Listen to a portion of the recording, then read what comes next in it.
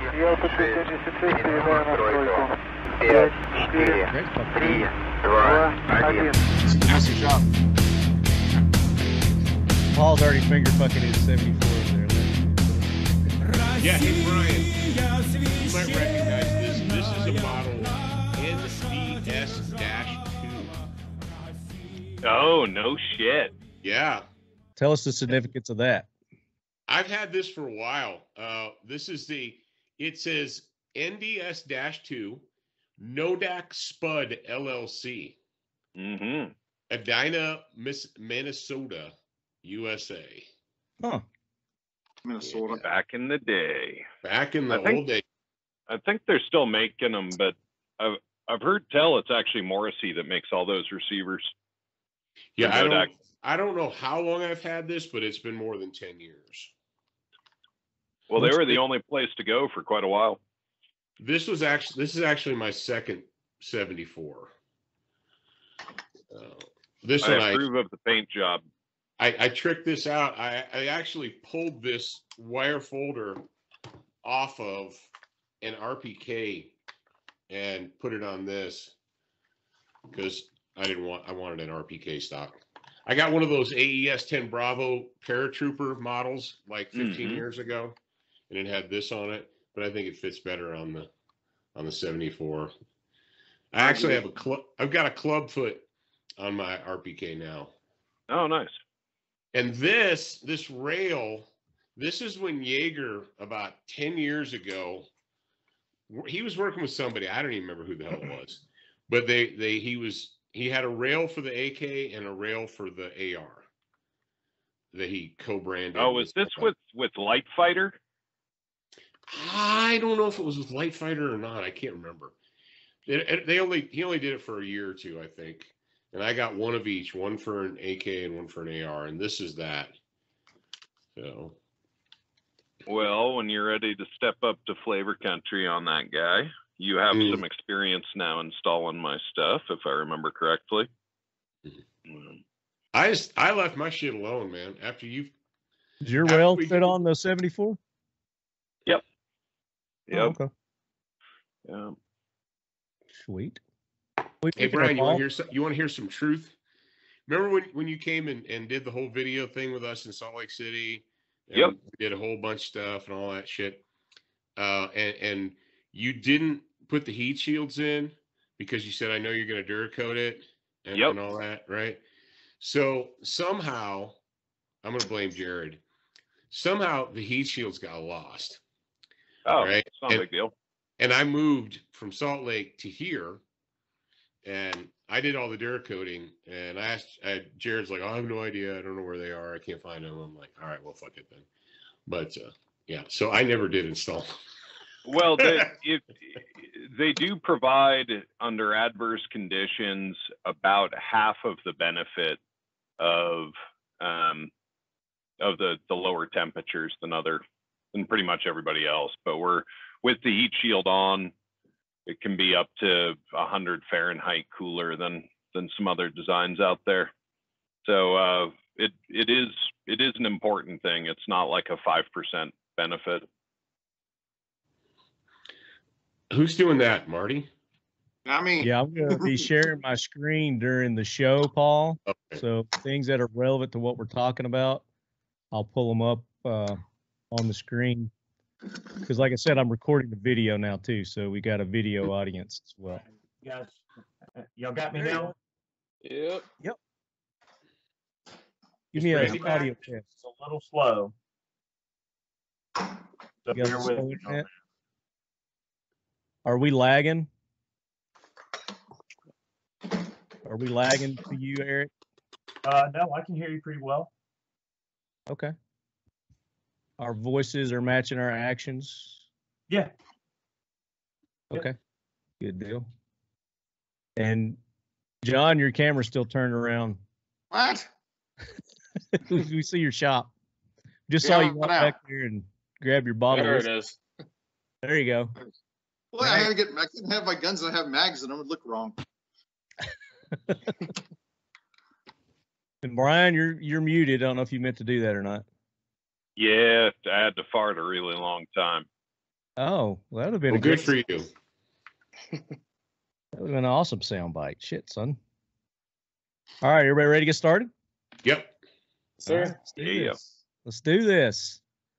All right, lead heads. We are back with another episode of the Talking Lead AK Korner.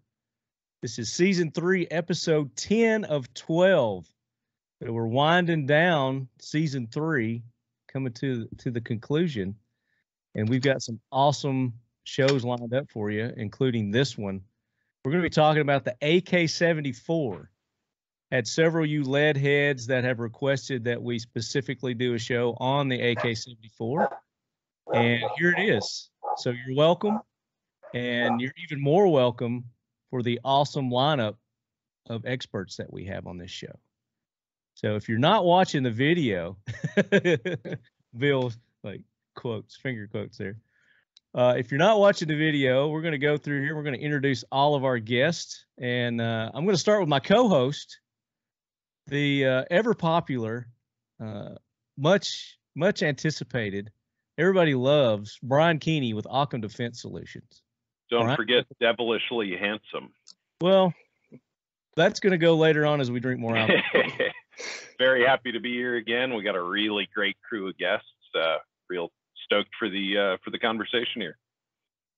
Yeah, and we've got a first timer on the AK Korner, and we'll introduce him last.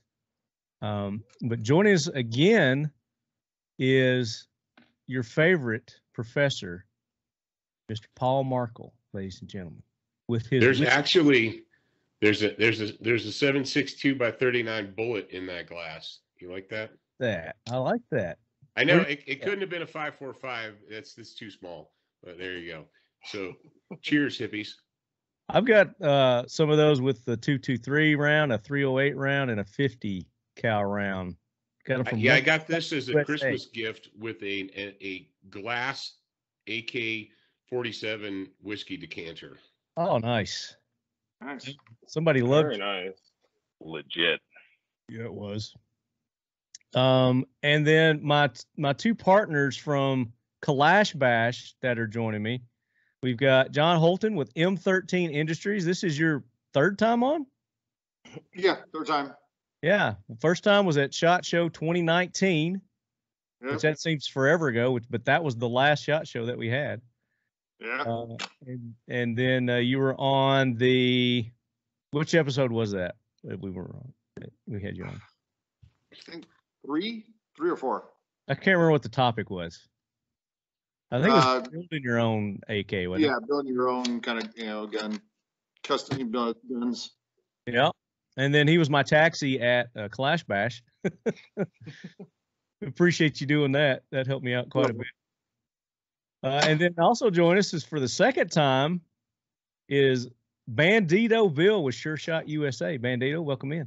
Hey, thanks for having me again. Yes, sir. So we didn't talk much last time you were on about guns. We talked agit prop.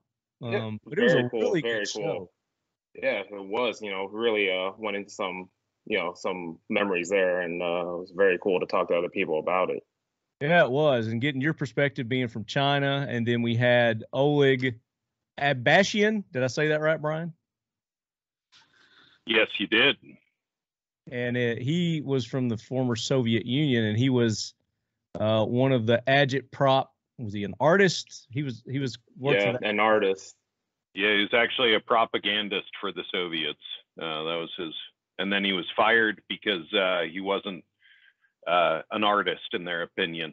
And I think his body of work would tend to suggest, listening to a communist about anything and taking their word for it doesn't strike me as wisdom. So, yeah. But that was a really good show. So if you guys didn't get an opportunity to listen to that, go back, check it out.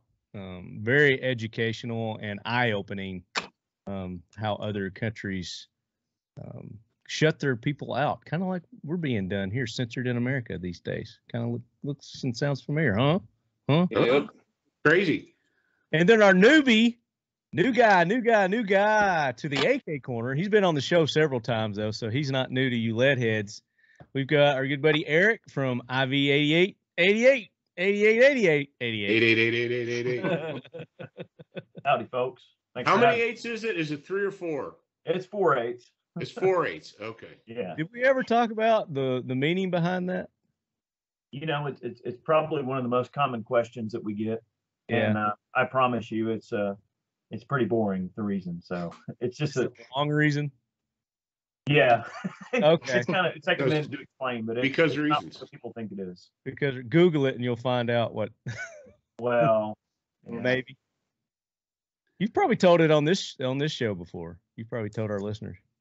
Look, you know how back in the day, people when folks were just starting to get their first email addresses, and what is it? It's some activity that you take place in with some arbitrary number attached to it, right? Yeah. Like that was kind of what people do. Oh, skater guy 123 or what have you, right? That sort of thing. Swim fan.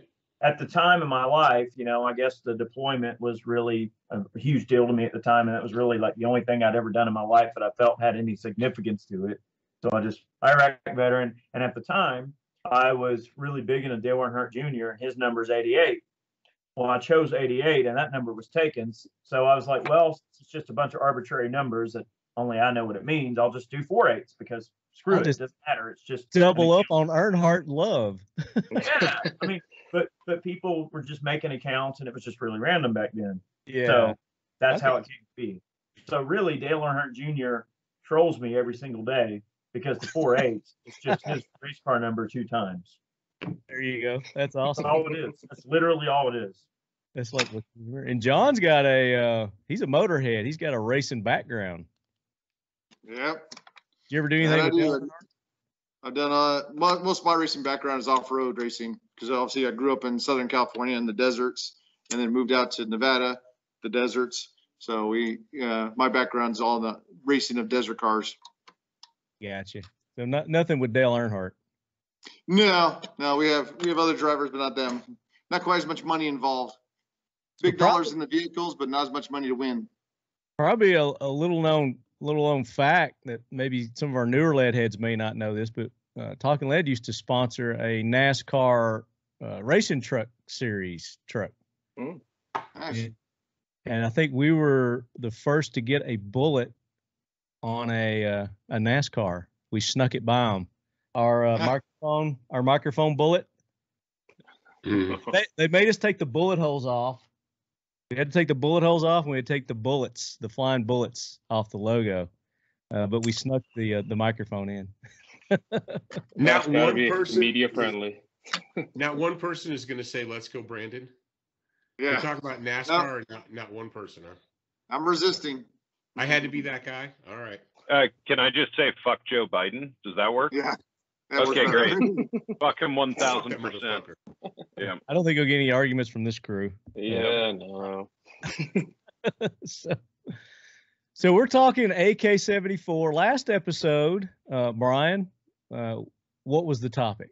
It was awesome. I honestly have no The topic was awesome. That's It how was fast. Nils. It was Nils. Oh, good Lord. Yeah. Nils is probably, no disrespect to anybody in this conversation, but Nils is a riddle wrapped in an enigma and the most entertaining. He's the most interesting man in the world. Let's put it that way. He definitely fits that definition. But we talked about the Valmet, and he knew anything and everything about the Valmet and then some. And I'm sure we could have had him on this episode too, and he would have known all about the 74 too. But I think we got it covered with this group, definitely. Without a doubt. For sure. For sure. This is going to be a good one. Faux show. Did we talk on this show about the Valmet and how it was the gun that Robin Williams was using in the movie The Survivors? I don't think so. That's the first I've heard. Remember, Jerry Reed was an assassin, and he was after him. Jerry Reed was after Robin Williams. Yeah, and he was. Then the Survivors. Do you guys remember that? You young kids don't know. Yeah, well, when is this from? Diapers then. You guys are in diapers then, but I was jazzed because I knew what that gun was, man. And Jerry Reed shot him in the gun, and he got mad, and he's like, "No fair, shooting me in the gun," you know. Because his gun got messed up. You guys. Is that a movie or TV show? A movie. Come on, Marty. We're the same age, man. You got to know this stuff. Well, Brian, you know what I'm talking about. That movie. You know, I was a big Jerry Reed fan. It's a comedy, wasn't it? Yeah. Okay. 83. They were basically, you know, it was Hollywood making fun of the Hayden Lake, Idaho preppers. Here it is. Separatists. Yeah. Oh. Yeah. Walter Matthau. I did see that movie. Yeah, I was thinking it was like a serious movie. Although I hate to out myself from you there, Professor, but I was 3 when that movie came out.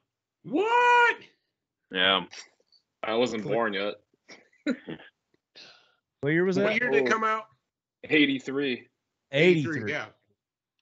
Well, I was old as hell then. I was 9. You were so young, Keeney. I was in middle school. Yeah, I was in high school. And I saw that in the movie theater. So there you go. There you go. Your Amazon movies, you children. I wasn't like it. Film.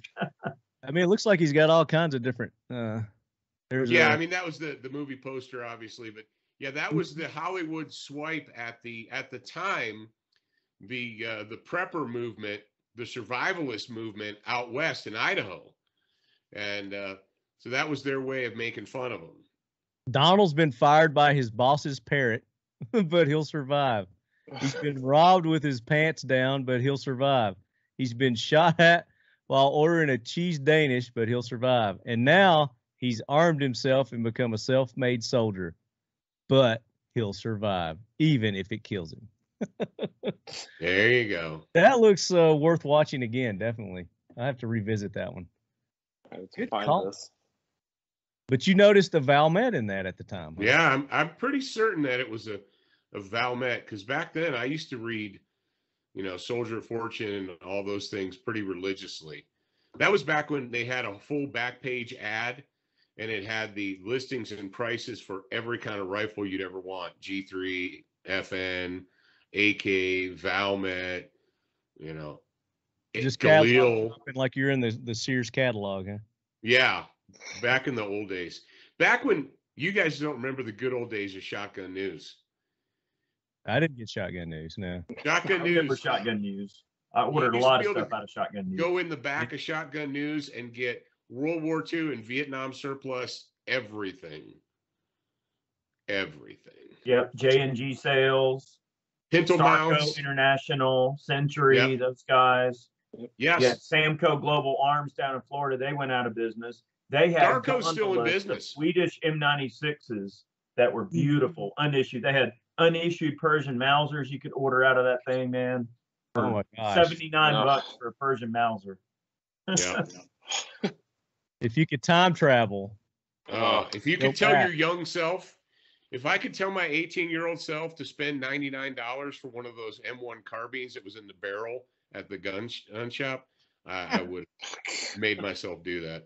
Mm-hmm. The ones that are $13.99 now because they're collector's items. Yeah.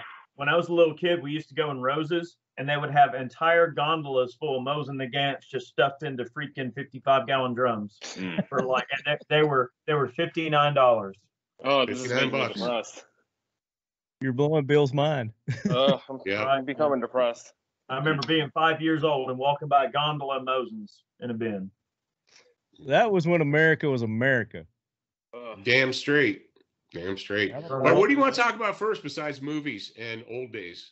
Well, you know, I love talking about movies, but we want to talk the AK-74. So let's talk the specs of the AK-74. We want to talk the history of the AK-74.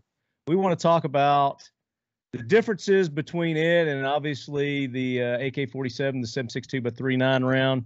We want to compare it to the American 5.56 223 round. There is no comparison, Marty. That's the short answer. Whether it's good or bad, there's a comparison. Okay, Mikhail.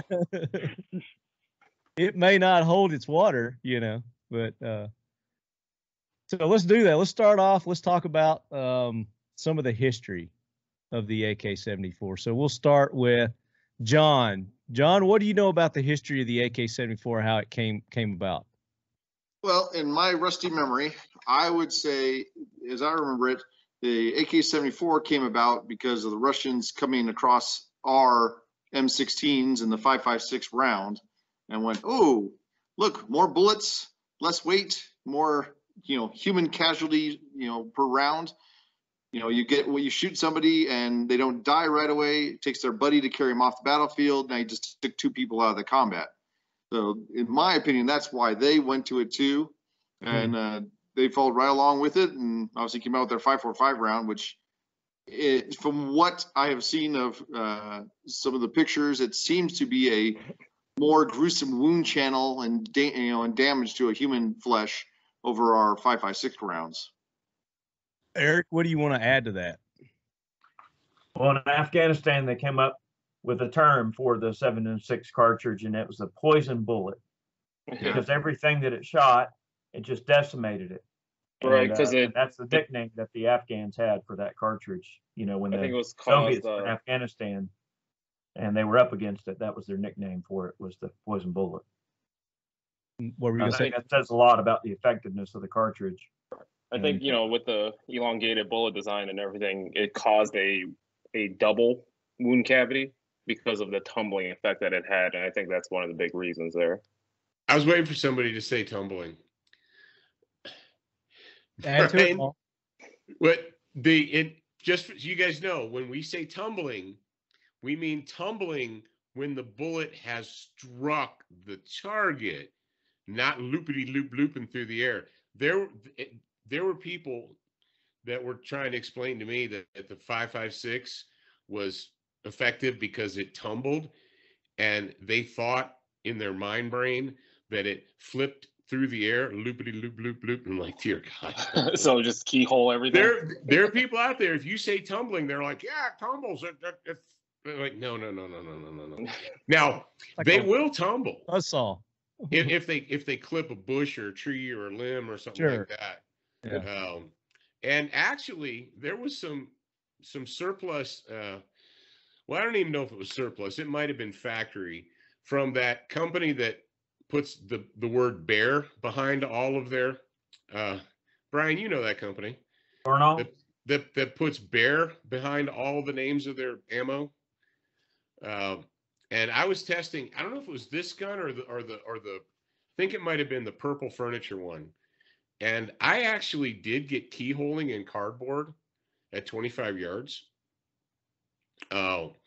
Because it was not stabilizing the bullet. So, but that's just. A normal cartridge, kids, it tumbles after it hits the target, not as it's going to the target. The term we're looking for is yawing. When the bullet yaws, that is the internal tumbling that we're speaking of here. When you see in those ballistic shell, you look at the terminal ballistics and you see it taking a dip up. That's the yawing effect, which I think is erroneously mentioned. Like people say, oh, that's tumbling. It's yawing. It's just a different thing. Well, down in the South, they call it yawing. Yawing. Yeah. Yawing going up on here. So there was a run of barrels by a company that I won't name in a bunch of 5.45 guns that they built, where they were like, 5.56 barrels are really cheap. And that's really close to 5.45. It'll be totally fucking fine. Oh, and so there are the Tantals, the Polish Tantals had that problem. Tons of Tantals. I still run into them to this day. I still run into those guns. They're like, oh man, this gun keyholes and does all sorts of crazy shit. Take a 5.5 or 5.45 round, try to stick it down the barrel. It swallows the whole round. Yep. It just bounces around in there. Yep.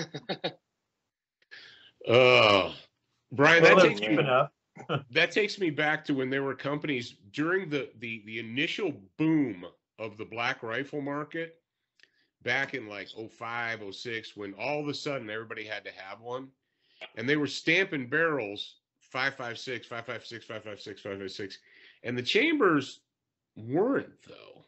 Some of them were 223 chambers, but everything had to say 5.56 on it, right? Because that's what it was NATO. It has to say that. A good friend of mine who's departed, Walt Roush, that's when he hit me to the chamber gauge. And he said, if you're going to be in this game, you need to go out and get some chamber gauges, because I know that it says that, but it's not always what it says. It's not always what it says. No, that's a really big deal with the AK. And John and I actually have a paper with Robert Forbus and Curtis Hallstrom on proper headspace measurement using chamber gauges, because there's just very little understanding of how to do that correctly. And yeah, it does matter. And it's a safety thing. And yeah, a lot of nasty stuff out there. I wish I could say it weren't, but there is. So back to the history. I think we pretty much nailed why they wanted to come out with a new round other than the 7.62 by 3.9. They still kept the AKMs in service, but was it 74 or 78 when they actually put the 5.45 into service? 74, I think. Yeah. 74. And then they adopted it throughout their entire military. Right, and then the 74M was, I think, what, like 90 or 91? Yeah, it came around about 20 or so years later. Definitely. So the 5.45 by 3.9 round, who's got a good grasp of the ballistics on that versus, say, the 7.62 by 3.9? What advantages are they getting by doing that? One, John mentioned, it's lighter weight. They could carry more of it. Shoots flatter. Shoots way flatter. Way flatter. It's not as much. The 7.62, you got to, at really long shots, we notice you have to kind of almost lob it over there. And right, 5.5, it's a lot flatter. Keep the trajectories more straight. Yeah, so out to about 300, I can still hold center and get a quote unquote combat effective hits with 5.45. Yeah. I think there's also a psychological reason. I believe that they wanted to just say, hey, we can compete with you. Sometimes people may not think that it could just be that simple. I mean, yeah, there's obviously, literal reasons, such as all the reasons we're mentioning here, but yeah, I think there's also a psychological factor in them just wanting, they wanted us to see. To show they can update as well. That's right. Yeah, but don't you think that 7.62 by 3.9 round psychologically had a greater effect against their enemies than a 5.45 or 5.56? There's the sound of that AK. It certainly has a distinctive sound when it's fired at you. Yeah. And that 30 caliber That's round, what I hear. more penetrating, more knockdown. Well, I think the significant thing about the 74 was is number one, it was developed in secret. It was a really super close hold. And it wasn't until our spies spotted them, and it was like a May Soviet victory parade. The Soviets always did the military parades all the time. Yeah. It was and I'm not sure what year it was. I'm trying to think, but it was during one of those parades. Was the first time that they paraded the soldiers out with these 74s, and obviously our spies got photos of it, and they're like, "Hey, what is this?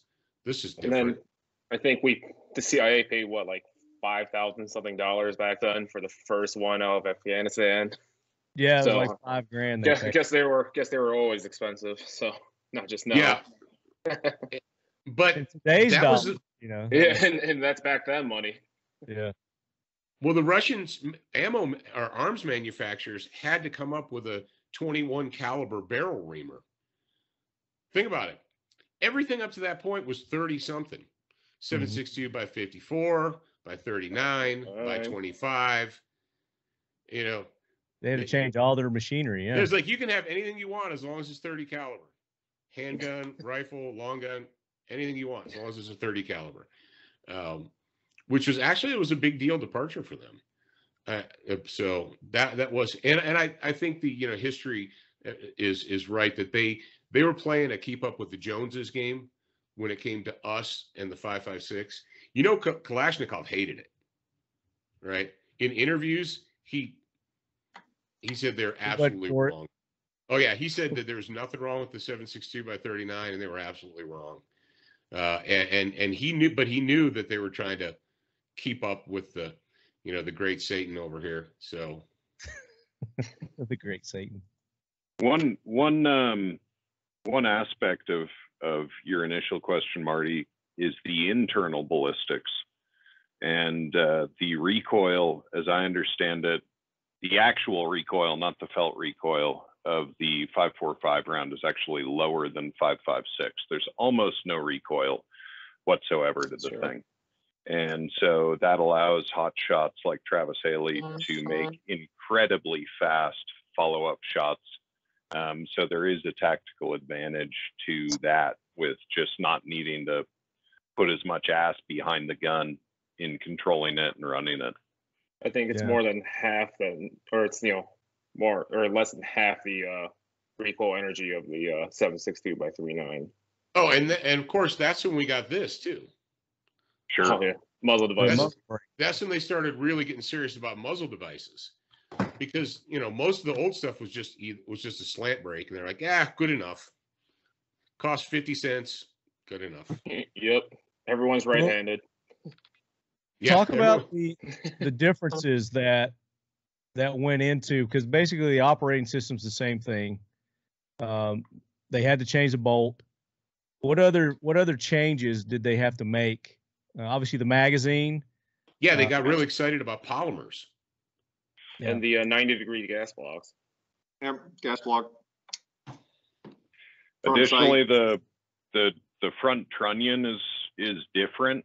There's a process called dimpling, where you bend the metal of the sheet metal receiver into a countersink that's on the trunnion. And on a 47, it's only the rear two rivets that are kind of down next to the mag well that are dimpled. But on the 74, I think it's the frontmost and the rearmost pair are dimpled as well. And that isn't I don't know exactly why that came in then and why they didn't update the AKM accordingly. John, you've built a lot of guns. Have you, I mean, I've seen guns that have a very high round count have the rivets loosen up and need to be retightened occasionally. Not on our guns, but on other ones floating around. Do you think that dimpling is a noteworthy improvement to the design? I definitely think so. I mean, we will, on our guns that are going to be dedicated just machine guns, you know, bullet hoses, we'll actually dimple the next one back as well. So it's all 6 of the holes will be dimpled in the trunnion. Just for, it does make a difference. I mean, you can dimple one and without any rivets in there and try to pull the trunnion out of the receiver, it's not coming. I mean, I'm not a small guy and I can yank on things as hard as I want. It won't pull out. And it's no rivets, just dimples holding it in place. Yep. So it makes it big. That's just that much more area of contact the receiver has with the trunnion. You know, you got the taper and then as well as the rivet being smashed in there. So it just adds more contact. And it for our listeners, it should be noted that the rivets don't actually contain any of the pressure of the round. That's done fully by the trunnion itself. The trunnion is or breech block is a more appropriate term for it, connects the barrel to the bolt. And so all of the pressure from the exploding round is contained there and not in the rivets. What the rivets do on this front trunnion here is just attach it to your shoulder and to the magazine and to the rest of the operating system. But the gun aspect of the gun in terms of holding, you know, putting a bullet out the front end, you don't even need rivets or a receiver to make that happen. All you need is a trunnion, a bolt, and a barrel and a hammer, and the gun will go bang. Which is, again, they kept the simplicity when they went to the 74. They didn't really add any complications to it. Field stripping basically the same. Anything different there that you guys can think of that's notable? No. The only thing I thought was kind of weird was the fact the extractor actually got narrower. It's actually narrower than, or it is more narrow than the 7.62 one, which of course, obviously the back of the case is narrower, but it seemed kind of odd that they would go with a narrower extractor when, you know, they already have the 7.62 one already kind of figured out. You know, I would think they would just kind of keep that same width and everything, but they actually make this little guy a little narrower.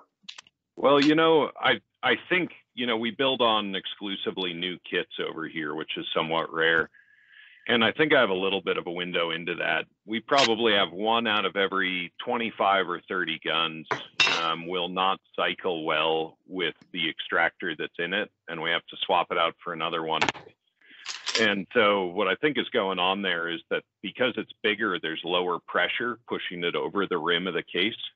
And a smaller extractor width, like you're talking about there, would require fewer pounds of force to get, you know, to go into battery. Now, I don't know if that's, you know, that could just be WBP, but that's probably our single biggest failure mode in terms of initial reliability coming out of the gate. That's a good point. Go with that. You made I me know they take this definitely one like apart. down the carrier. Did you take it Carrier apart? is a lot better. I took mine apart. Yeah, I'm looking at Hold it. it up to the camera. Show it. And that's your 74 bolt. Yeah, mine actually has a serial number on it. Mine has a serial number on the bolt and on the extractor. They're identical. Yep.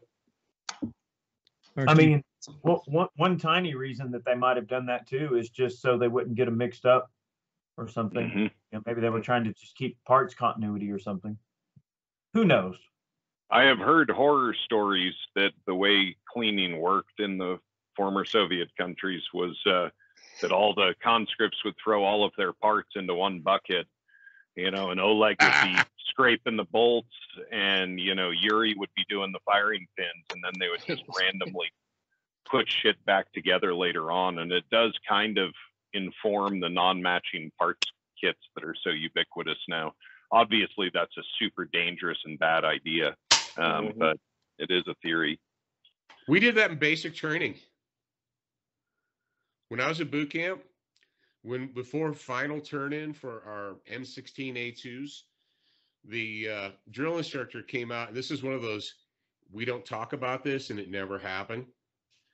But he came out with an ammo can filled with a liquid, and we all gave him all of our bolt carrier assemblies, right? And he put them in there, and we left them sit in that magic juice, and then he gave them back, and we wiped them off and put them in our guns so they'd be super clean for final turn-in.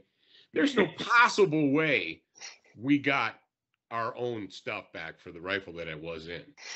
Is that But at least with an AR or an M16, they should be swappable by manufacturing technique. With AKs, you don't even have that. Although I agree with you, you know, once the parts have worn in together, probably a real good idea to leave them alone.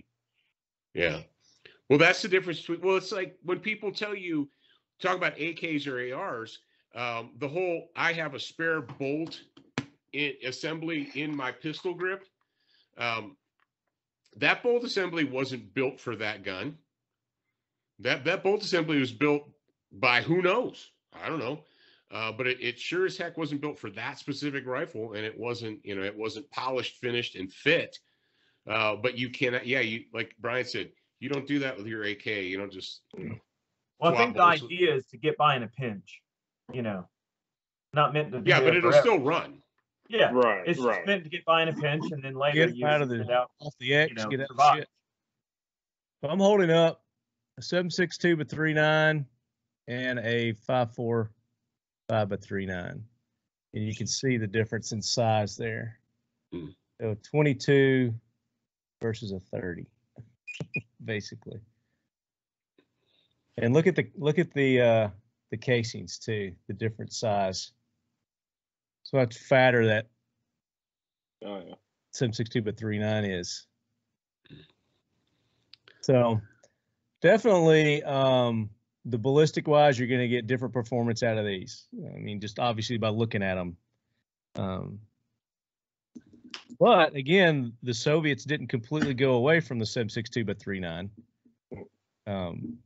But they did, I guess their go-to, their main is the 5.45 nowadays. Yes. That's kind of where they Oh, hit yeah. it. The 100, 105. What are they at now? Did they stop at 105? No. So the newest iteration is the AKV521, and that's the swappable upper receiver with the left side charging system. You hear that sound? What is that? That's Kalashnikov spinning in his grave. He's like, what? You wouldn't want it to look like a captain's rifle for sure. Yeah, they're seeing things like left side charging on the nuclear aces and things like that, and I think they're really trying to go for the second round of Ratnik. It feels like. So this was in 74. This was heavily used in the Afghan war, the Russia-Afghan war, and I think that's where the CIA or whatever was paying $5,000 for recovered AK-74s. I think through the Mujahideen, right? Yeah, but it's been used across the world in many skirmishes throughout the world, and I'm trying to pull that up right now. They kept a pretty close hold on them, especially for a long time. They did, and what if we go back historically? You think so? The Soviets, they're working behind the scenes in secret to come up with this AK-74 because it's the new hotness, and they didn't come up with it obviously in 74. It was in the production way before then. In the 70s. But so when what are they doing with their 7.62x39s? Well, they're giving them to their little brothers in Southeast Asia, their little brothers in Africa, basically everywhere where the Soviets were starting trouble, whether it was in South America or Central America or they've got an interest, they want to help. Yeah. So they're like, we're going to make you a deal. Here's the deal, comrade, Ramirez in Honduras, Comrade Ramirez in freaking Nicaragua. We're going to give you a Connex box full of these 7.62x39 AK rifles, and they spread them around the world like popcorn, man. They were just they showed up obviously all over Africa, and it was the Chinese and the Russians that were dumping. And that's why you're seeing them, the 7.62 AK on flags of so many countries too, Absolutely. The Georgian Civil War. These are just some of the wars and skirmishes. The is the Chechen War. There's the Batkin, and then all the way up to today, modern day, 2021. The Kyrgyzstan and Tajikistan conflict. Yeah, you're seeing them in stands East Ukraine as well still, with the separatist war going on over there. Yeah. I'll tell you something cool. So we were in Tbilisi training there with the Georgians there right before all that crap kicked off. And they had a range set up on the border. And it's weird because in the distance, you would see Russian tanks hanging out on the border and everything like that. And you're sitting here about to launch a live RPG. We were doing some range training with them and doing a little bit of co-op training. And we got to shoot their 74s and RPGs and the RPKs and all the random, belt-fed machine guns and stuff. And you're about to launch, an RPG towards this country who obviously, things are about to kick off and go crazy. And it was just such a tense environment being there. It just, you didn't know. You felt like World War III was about to break out. We got wheels up out of Tbilisi. A day later, Russia invaded Tbilisi. Oh. And what was cool, we were looking at the guys that were guarding the gate in Tbilisi when we were coming through to get into the base there in Tbilisi. They actually had Bushmaster XM177s that they bought from the United States. They were just regular Bushmasters. They were XM177s with charging handles and semi-auto only. They weren't even machine guns. And then all of the close-in guys running the XM177 Bushmasters on semi, mind you. And then all the other dudes were armed with 74s. So it's a pretty cool little story there. That is a cool little mix. That's very cool. Yeah. Weaponry. We came close to getting blown up, maybe, who knows? If we would have still been there, I'm sure the Russians wouldn't have been too kind to us. You talking about the Russo-Georgian War? Right after the Iraq War? No, I'm talking about Georgia, the breakout region of Tbilisi, Georgia and Tbilisi, the capital city, versus the Russians there. Gotcha. What year was that? 07? Something like that? That was 08, August 08. Yeah. Anyway, it was a tense environment. Just figured it'd be worth mentioning. Oh, that was a good story. I like that. You guys mentioned when we were off air, you two guys were talking about when Smith and Wesson did the 5.4 or 5.45 uppers, and I had one of those, and I did an article about it for one of the, I think it was Harris publications, and it ran great, but the thing was the mags were dedicated mags, and they weren't easy to get, and so on. That was going to be my question. But the issue is that back then the reason they did it was because that was the good old days.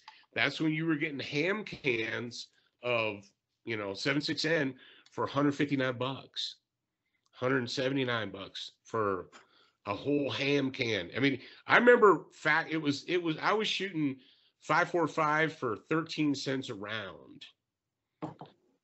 I remember 14. Just for this show, I went today and I bought 5.45 by 3.9. I don't have one, but I just went just to have some gun porn for the video, and it was $13 for Tulla ammo. Which Red Army standard is now too. For 20. $13 for 20 rounds of this stuff. You put it in a box, send it to me. I'll shoot it up.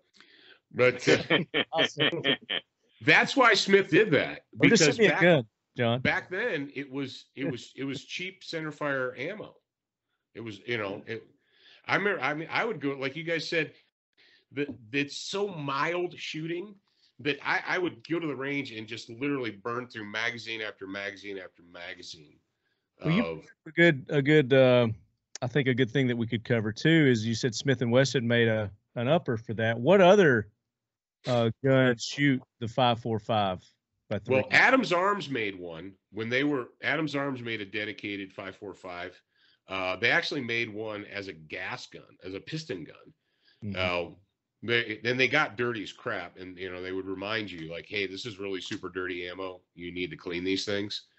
But then you had your Polish tonsils. Those were coming in for like what, $399 or something back in the day. They were really inexpensive back in the day. And then the Century guns, and I haven't done a lot of work with the Vepers.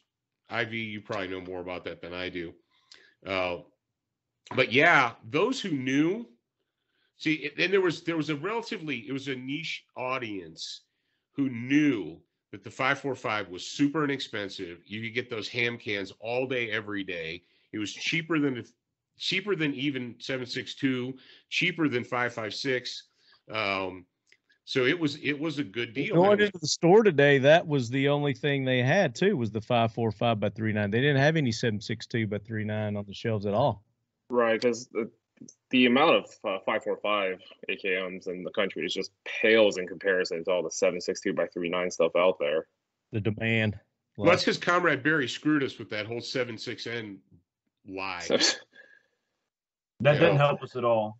Yeah. And when you look at the price and everything, to put it in perspective that maybe some of the listeners and viewers might understand as well, is when you look at 22 ammunition now, even the El Cheapo stuff is at least selling for 16, 19 cents a shot right now. That's what 22 ammo is going for. So when you're talking about the value of 5.45, when you buy and stack deep, like at the crazy level where you buy like maybe a pallet, you might get that cost down to 8 or 9 cents if you're buying it by the pallet. And you're talking 9 cents to shoot a center fire cartridge that can impact a target at 800 meters out of a good gun versus a 22. 22s, as cool as they are, I mean, I think I'd rather have a center fire 5.45 over a round of 22 all day long. Yeah, no doubt. Well, let's not forget about our friends at Hornady. VMAX. Yeah, when Hornady, for a while there, they made a whole butt ton of steel cased ammo when the 3-gun craze hit. You guys remember when 3-gun hit in America and people were consuming ammo like nobody's business? Everybody wanted inexpensive ammo, and Hornady ramped it up, and they were selling 50-round boxes of steel cased 5.56, 223, 7.62 by 39, and 5.45. Huh. You know what? If I think I've got a box of it back there in the gun room. Run, get it. Let's see. I'll go get it. That's a piece of history. You guys keep talking. That is a piece of history. So I want to ask you, John. The cool thing about that round that he's getting too is that it uses a defensive bullet, which is kind of cool. Yeah. Ooh. John, a VMAX.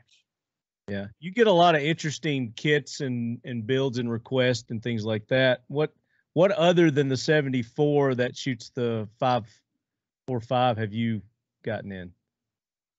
I mean, we've done, Ames 74s, obviously, Tantals, the AKSU, the AK-12s, that's pretty much it that we get on a regular basis.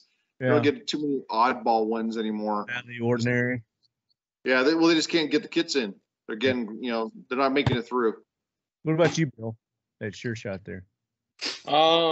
Really, we're just seeing mostly Bulgarian AK-74 kit builds and, Saiga builds and things like that. Majority that you're seeing are the Bulgarian ones? Yeah, that's what really flooded the country towards the end there. Before the kits really just skyrocketed. $99 kit selling for over $1,200 now. So, yeah. At one point, it was actually more cost effective to get an AK-12 kit. I feel like it's crazy when you look at, like you're mentioning the Sega 12s and everything. I've done a few of those. I've built a few, and they're a lot of fun to do the 922R conversions where you move the trigger group, where it belongs and all that stuff. Like, it's not terribly that big of a deal once you've done it a few times. And I think Ray and I there at Moss, we probably did 922R conversions on I probably converted about 90 or 100 of them while I was there. So I kind of got intimate with like the way the Sega 12 works. And I know this is about 5.45. I don't want to get too far off the subject. No, that's fine. Go down that road. I didn't have my Sega 12 up here, but I did bring my Vepr 12. And I think the Vepr is a far superior 12 bore in the AK platform over the Sega 12 for sure. I think the difference is kind of night and day actually in terms of the quality of these guns versus the Segas. As cool as they are, I think the Vepr is definitely the superior gun of the two. So you're seeing that reliability out of that, accuracy? Oh, son of a bitch! You kidding me? That's your baby. That's your baby. Damn right it is. That's a great gun, and you get 30-round drums for them. I mean, how cool is that? I gotta convert mine already. So I got it. I found it. Okay. Look. Can you see it? There it is. That's fancy stuff right there. Yeah, that's the EMAX bullet. There you go. Yeah, this was. You used to be able to get this on the shelves of pretty much every sporting goods store, and they had it. They made, and there's the rounds. There they are. I've got one unused box of this. Yeah, see that, and I'm wondering if Hornady, because they obviously they're already spun up to do steel case, and they've done it in the past. So with this Russian ammo import crap going on, is Hornady, are they staged to spin this back up, or are they just satisfied to sell what they're selling? We'll see. I think there's so much demand for 5.56 and 223 right now that I don't think they're gonna switch over. But I hear I think PSA might be manufacturing by 39 in the U.S. now. Why do they need to switch over? Why can't they just add that to their repertoire? It's production capacity. I'm guessing. Counters. All about the bean counters. The bottom line. Well, if they can pick up a market that's got a vacuum in it. That's true. Hey, Paul. Do you know if the Hornady ammunition is Bird primed or if it's centerfire or it's a regular Bird or a boxer? I think it's I'm pretty sure it's throwaway. Bird. Yeah, I think it's See, Burt part of Am. the issue could be that they don't have a very good source of Burt Am primers. That could be the reason. Right now, they're consuming so many different primers for standard centerfire calibers. It might not be very economical for them to produce that particular ammunition if the Burt Am primers can't be gotten, especially right now with the Russia sanctions and all this mess going on. You know, you can't expect them to get Burt Am primers. They could probably get them out of South Korea. I think PMC makes Burt Am primers, but I bet their capacity is probably being taken up on military production right now. So that's probably why. You guys are talking about 223 and how everybody wants it. Have you been watching the boards lately? I subscribe to pretty much every, you know, classic firearms, PMC, and you know, Palmetto. Every day my inbox is filled. And what I do is I use that as basically an industry barometer. And I've noticed now we're living in such an upside down psycho world. You can get 223 cheaper than 9-ball now. That's the psycho world we're living in. We're living in where what something should be worth has nothing to do with anything right now. I saw an ad for 5.56, and it worked out to 39 cents a round. In the exact same ad, they wanted to sell me 50 rounds of ball ammo, 9mm, for 49 cents a shot. Well, the value is relative to the needs of the end user. So think about it. All right, if I buy 5.56, let's just say the price of 9mm and 5.56, that 9mm has exceeded the cost of 5.56 or whatever, right? Well, but the same guy that might need 9mm to practice with his carry gun and all that type of stuff, you don't need 5.56 ammo to practice with your carry pistol. Whereby 9mm, you're going to have a much greater need for that because your average person just carrying a Glock around or whatever, they need to practice and shoot a lot more. Well, that plus all the more handguns, pistol rounds than they do rifle rounds. all the Are you handguns. assuming that American gun owners practice? Oh, yeah. Well, I don't think it's got anything to do with that, relative. guys. I think it's got to do with the amount of handguns that have been sold. Yeah. Yeah, Marty's got it. And not everyone understands to buy, hollow points and everything else too. I know a lot of people that just stock up on FMJ even for their defense guns and home guns and everything like that. Try to tell them different, but price is always an issue. Price is always an issue. So let's talk about prices. So if somebody's looking to pick up a 74 these days, what can they look to throw that Bitcoin? $3,000 minimum. Good luck finding one. Start finding another avenue of income too. Get a third job. Yeah. That's I really hope companies like Palmetto State Armory and stuff like that can really get a mass production AK or 545 AK up and running. That's at least up to some sort of standards. The last parts kit we bought for a customer, it was an unmatching Bulgarian kit, no furniture, no pistol grip, all jazz. We spent $1,700 to get it. Just the parts kit. Just the parts kit. No receiver, no barrel, no furniture, not matching anyone. Unmatching. Oh my That's God. psycho world. What? I'm at the point now where I'm kind of hoping the Soviets invade Los Angeles because the battlefield pickups from that are going to be spectacular. Yeah. So, I mean, we're going to North Korea and get some top loading AKs. I mean, there's not even going to be a battle. They just walk in and it's theirs. There's not going to be any resistance. They'd have to fight the Crips and the Bloods. What are you showing, Brian? What are you I'm showing, I got kit. this 74 kit for $300, matching Bulgarian unissued. When was this? This was 2015, 2016. Yep. Oh, okay. And then the better one, for it, Brian? Yeah, no, that's for one of my kids. And the other kid, this is a matching Bulgarian crank. And I got that in 2018 for I think 1,400, which was a slam and deal back then. Wow. Yeah, kits are. Tell me, kits guns are a aren't problem. investments. I feel so dumb. I was scoffing that the kits went up to $500 at one point. Like, I'm not gonna buy anything at this part. I missed the $200 G3 kits that were out there. Well, I'm feeling dumb that I didn't get a few hundred at $300 to stash away for the future here, because yeah, they are unobtainium right now. And Even if you could talk to Romanian young kits you, are- if you go back and talk to, don't even mean to go back that many years.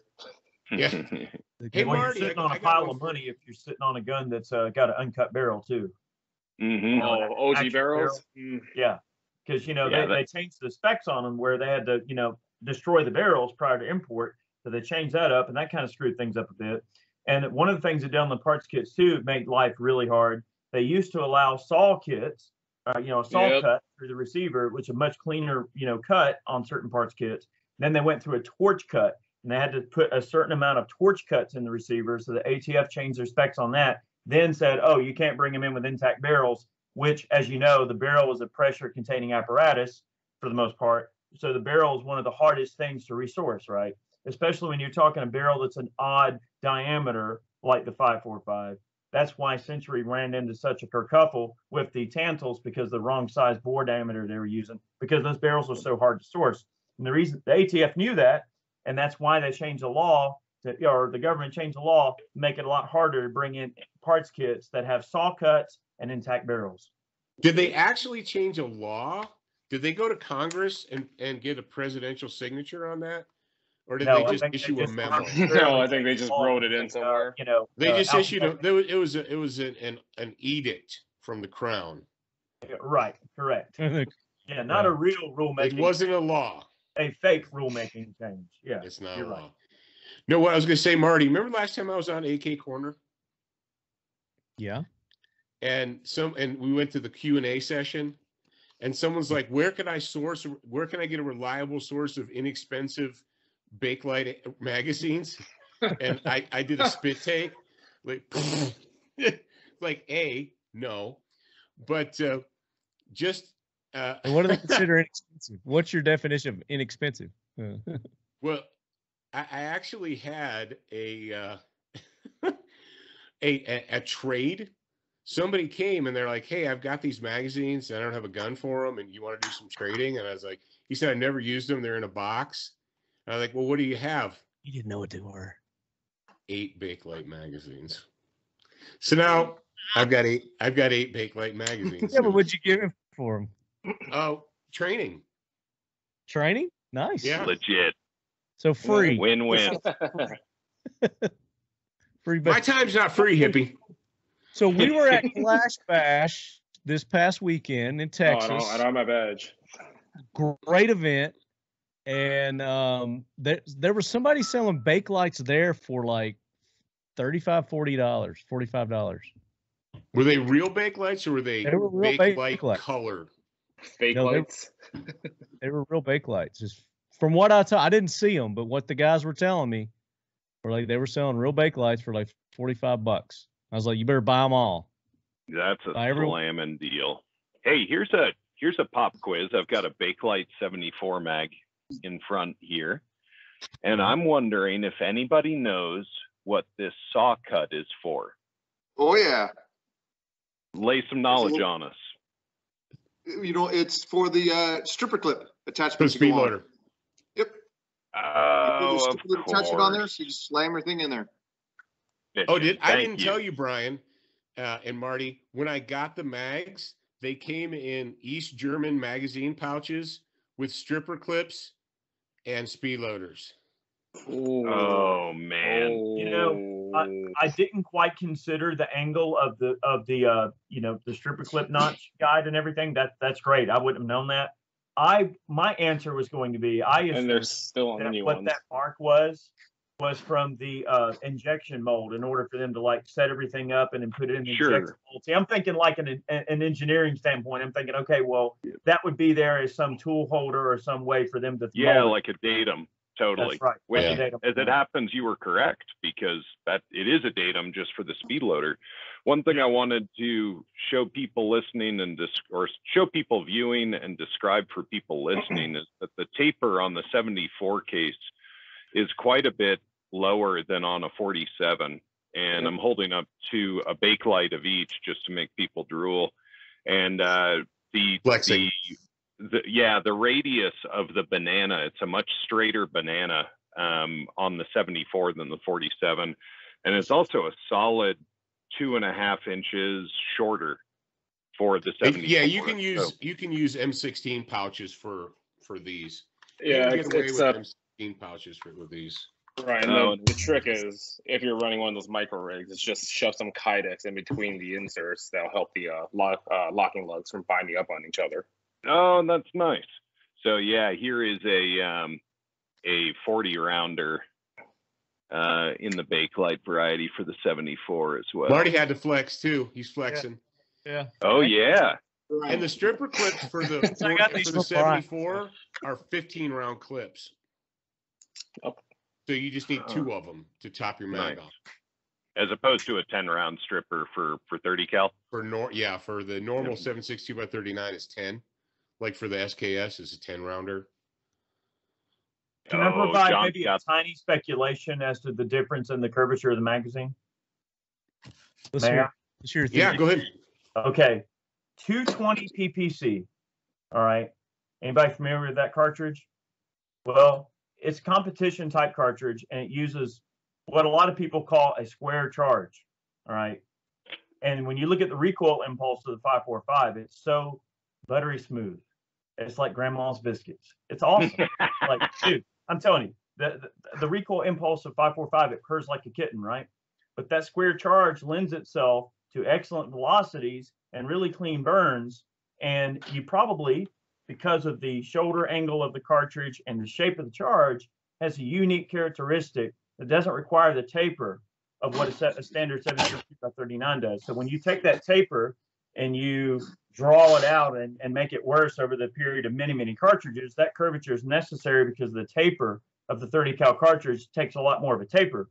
If you stack 545s in a mag, you'll notice they almost sort of stack in there like it's almost like putting, I don't know, batteries inside of a remote control. Like they're very square, and they have, as we say in the 220 PPC, a square charge. What does that mean? Square charge.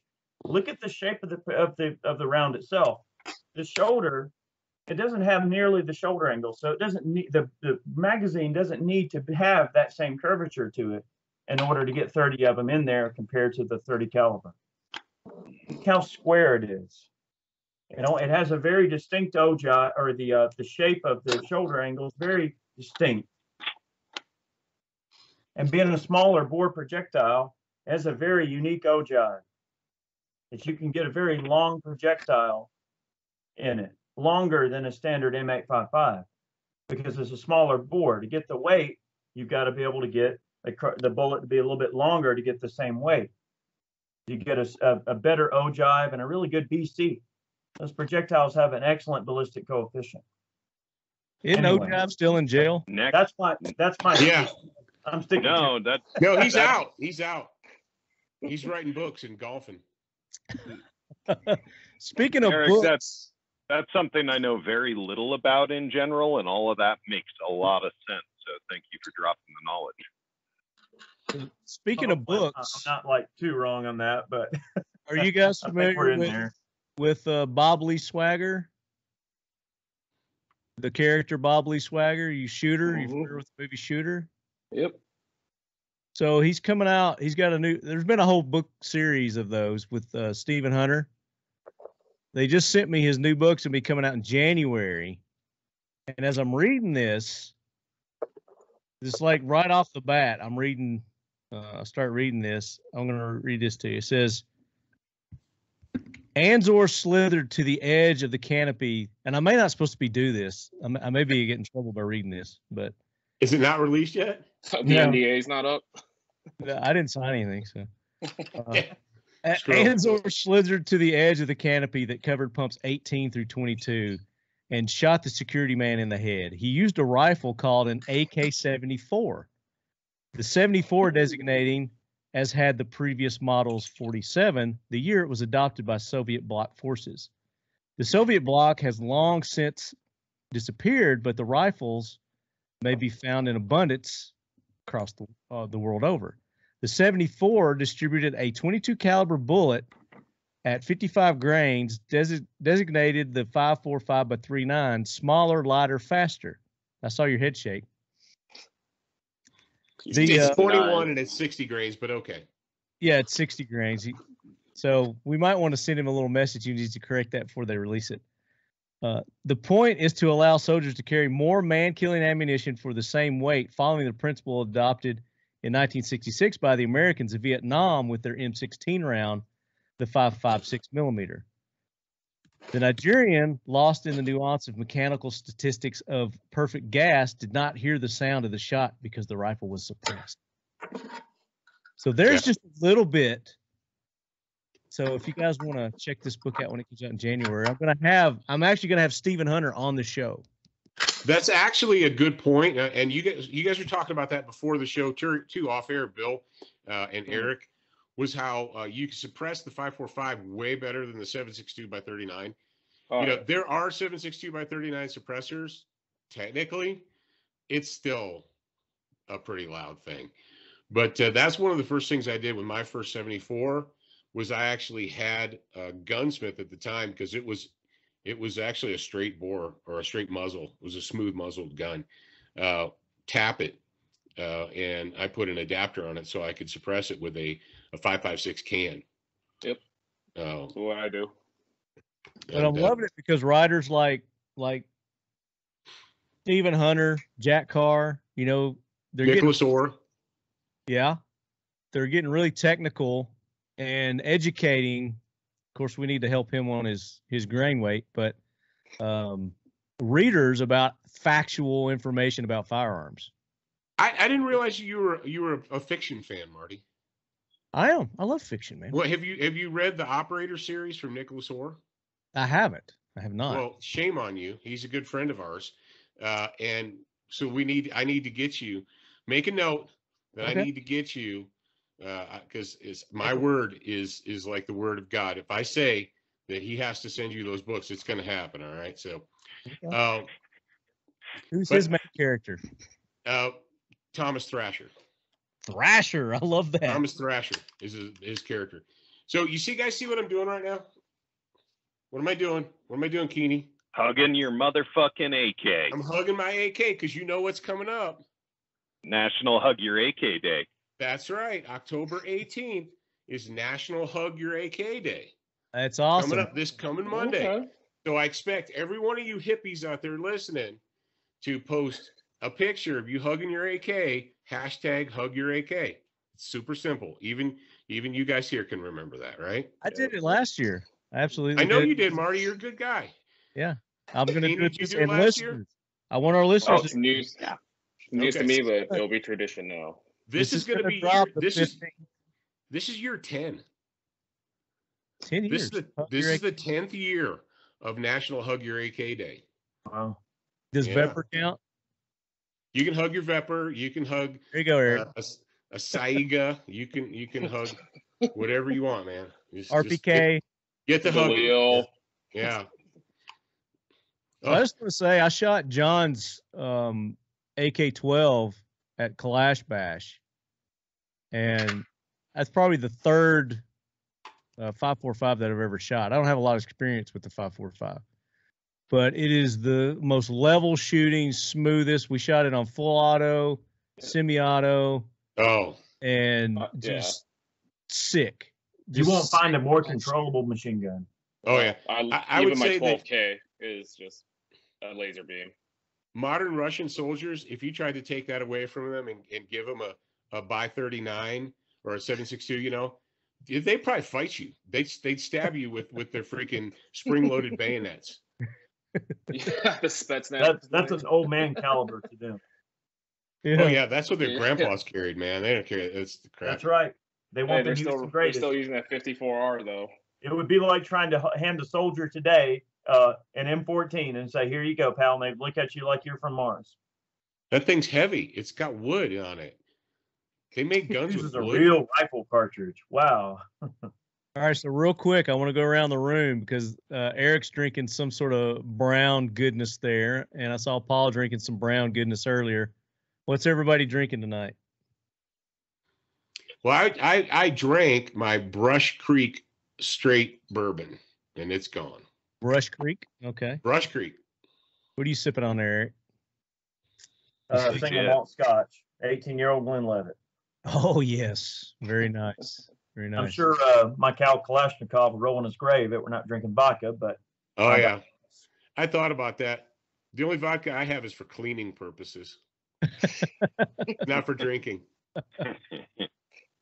And I'm drinking Truly, so suck it. There you go. I'm drinking some Tall Girls. Oh, I feel left out with my water now. So. I'm sitting here. I got water. Kirkland's All right, finest. all right. Yeah, Kalashnikov crew right here. Oh, Mikhail was a real brilliant man, wasn't he? Oh, Kalashnikov. Oh gosh, yeah. That man came up with an awesome invention, man. I love AKs. They're awesome. Oh, absolutely. AKs are where it's at. I was a diehard AR guy until I started this series 3 years ago because I just wanted to learn more about the AK. And my AKs now outnumber my ARs.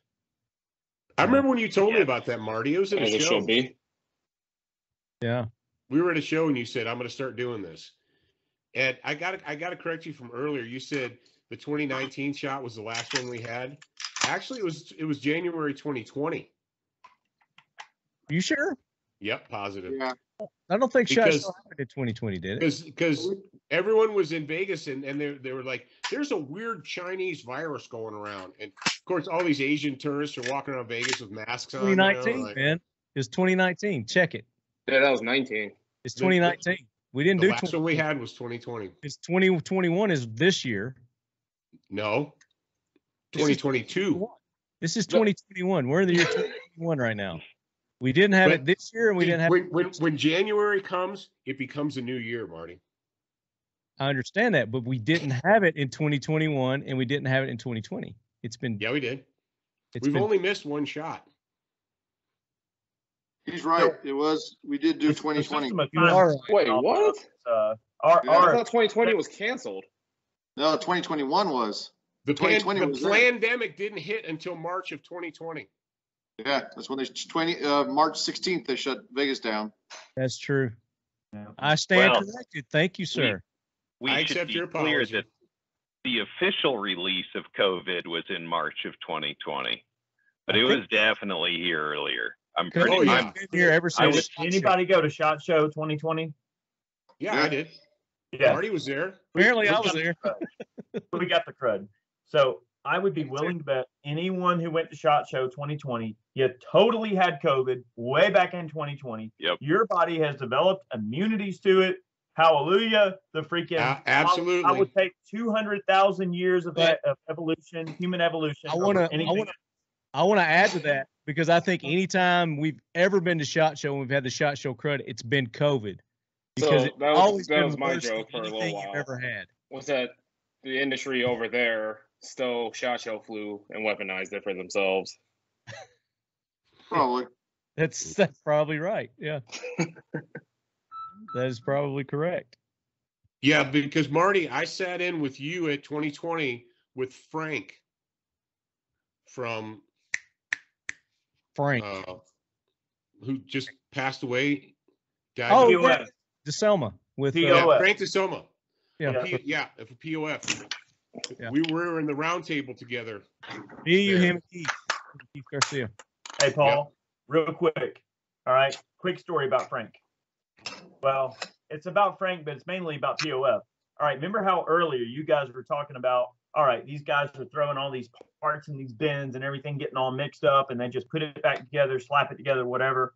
Something cool about POF you guys might not be familiar with is they actually have, like, from point A to point Z in terms of manufacturing process, every single part is individually serialized and serialized to each gun when they build it. Everything down to the bolt, the carrier, the gas block, every major component that can be serial numbered, they serial number it to match the gun and they fit everything at the factory. So see, that way, with that serial number, they can actually apply manufacturing tolerance where they can go, all right, by this serial number, this was made on this day, by this machine, by this operator, on this batch of stock, and this heat treating process, and they can get everything back to, you know, the very beginning and figure out where exactly everything went down. But isn't that crazy to think that we look at things so precisely like POF does, and the Russians were just dunking things in barrels, you know? It's a very different environment, you know? Oh, absolutely. And hodgepodge. Yeah, definitely. Well, let's do this. Unless you guys have anything else to add, I want to go to listener questions now because we got a shit ton of those. We got one bone left to chew on, Marty. All right, let's that do I think that. is very important. Let's do that, Brian. And that's the why, everybody's opinion or fact or whatever on why the gas block switched from 45 to 90. Okay. And you started off. Well, then you get the halo effect. I don't want my opinion to color it for folks. No, well, here's the deal. I don't build guns, I shoot guns, so I'm going to pass that one. Let's start off with John. Okay. John, go ahead. My personal opinion, there is less of the gas port destroying the barrel and the lands and the grooves. At a 45-degree barrel, you know, coming in gas port, you're going to make a larger hole. It's going to be an oval hole versus a 90-degree, which is just a single 100 thousandths hole in there. So it's a smaller damage to the barrel, would be my opinion. All right. That's a good one. I'm guessing speed. That's a great observation. I'm saying ease of production. Just thinking delivery speed of the gas. I would say part of the reason might be because of the powder speed, right? Like 545 uses a much faster powder than a standard 7.62x39. So maybe because it's small bore, high velocity, there's a lot of heat building up, a lot of pressure. Maybe it was because of the gas port pressure being exerted. They know the amount of pressure being exerted by that faster powder perhaps would be a reason. I like that. To change the angle in order to make up for the difference in the speed of the powder as well. Mm-hmm. Could be. That's my answer, but more detailed. Bill, would you hazard an opinion? Yeah. To me, I would just think it would also be an ease of production thing, for a more unskilled labor force as well. To just drill that pre-drill the hole, you mean? And then just pre-drill that single vertical gas port and call it a day. That's an excellent observation. We're sitting here thinking about all of these crazy technical reasons, and they might have just been thinking, well, you know what? It's cheaper. Yeah. That's right.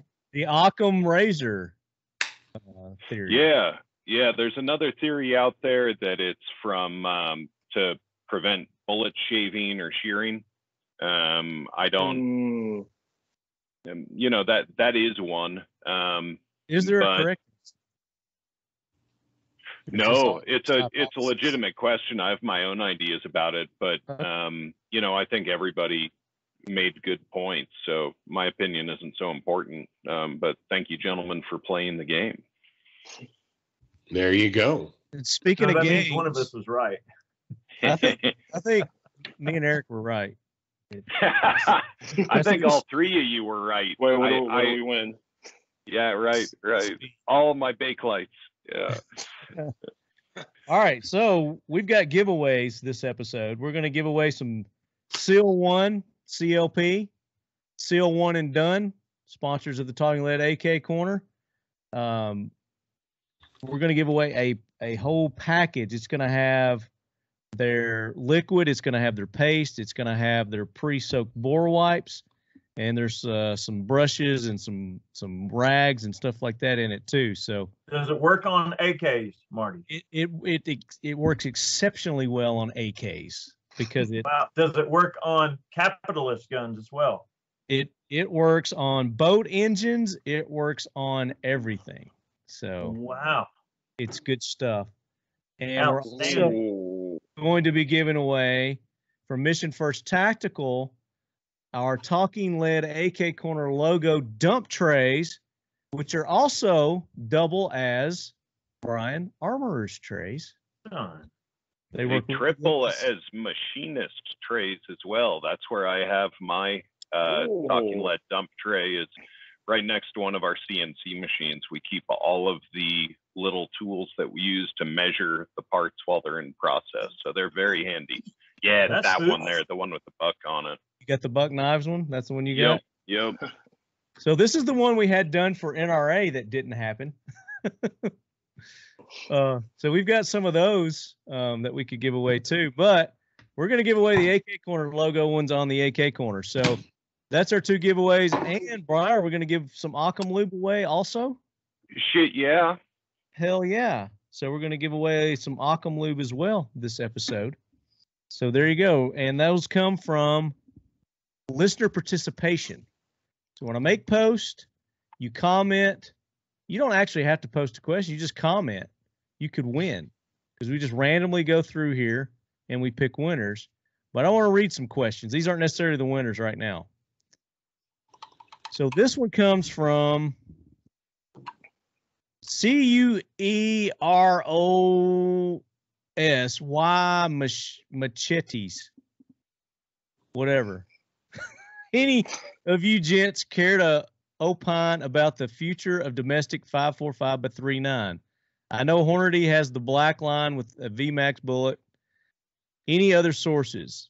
I know there are dies. There are dies for its reloaders, but no components. Maybe Brian can ask the lads at Defiant, which I have some Defiant right here. Throw something else in his lap. To make some 5.45. So anybody would like to opine about this? Like I said earlier, I have heard, from certain people that Palmetto State Armory is trying to get their 5.39 ammo production online, both 7.62 and 5.45. So really fingers crossed for that. Very good. Winchester loads a little bit of steel case too. I don't know if they do anything with the Burdam primers and all, but I know there is some Winchester ammo that is steel case. Yeah. I don't know what their capabilities are, but did they make anything used to doing besides pistol calibers, or did they? I know they did their forged 100-round boxes of.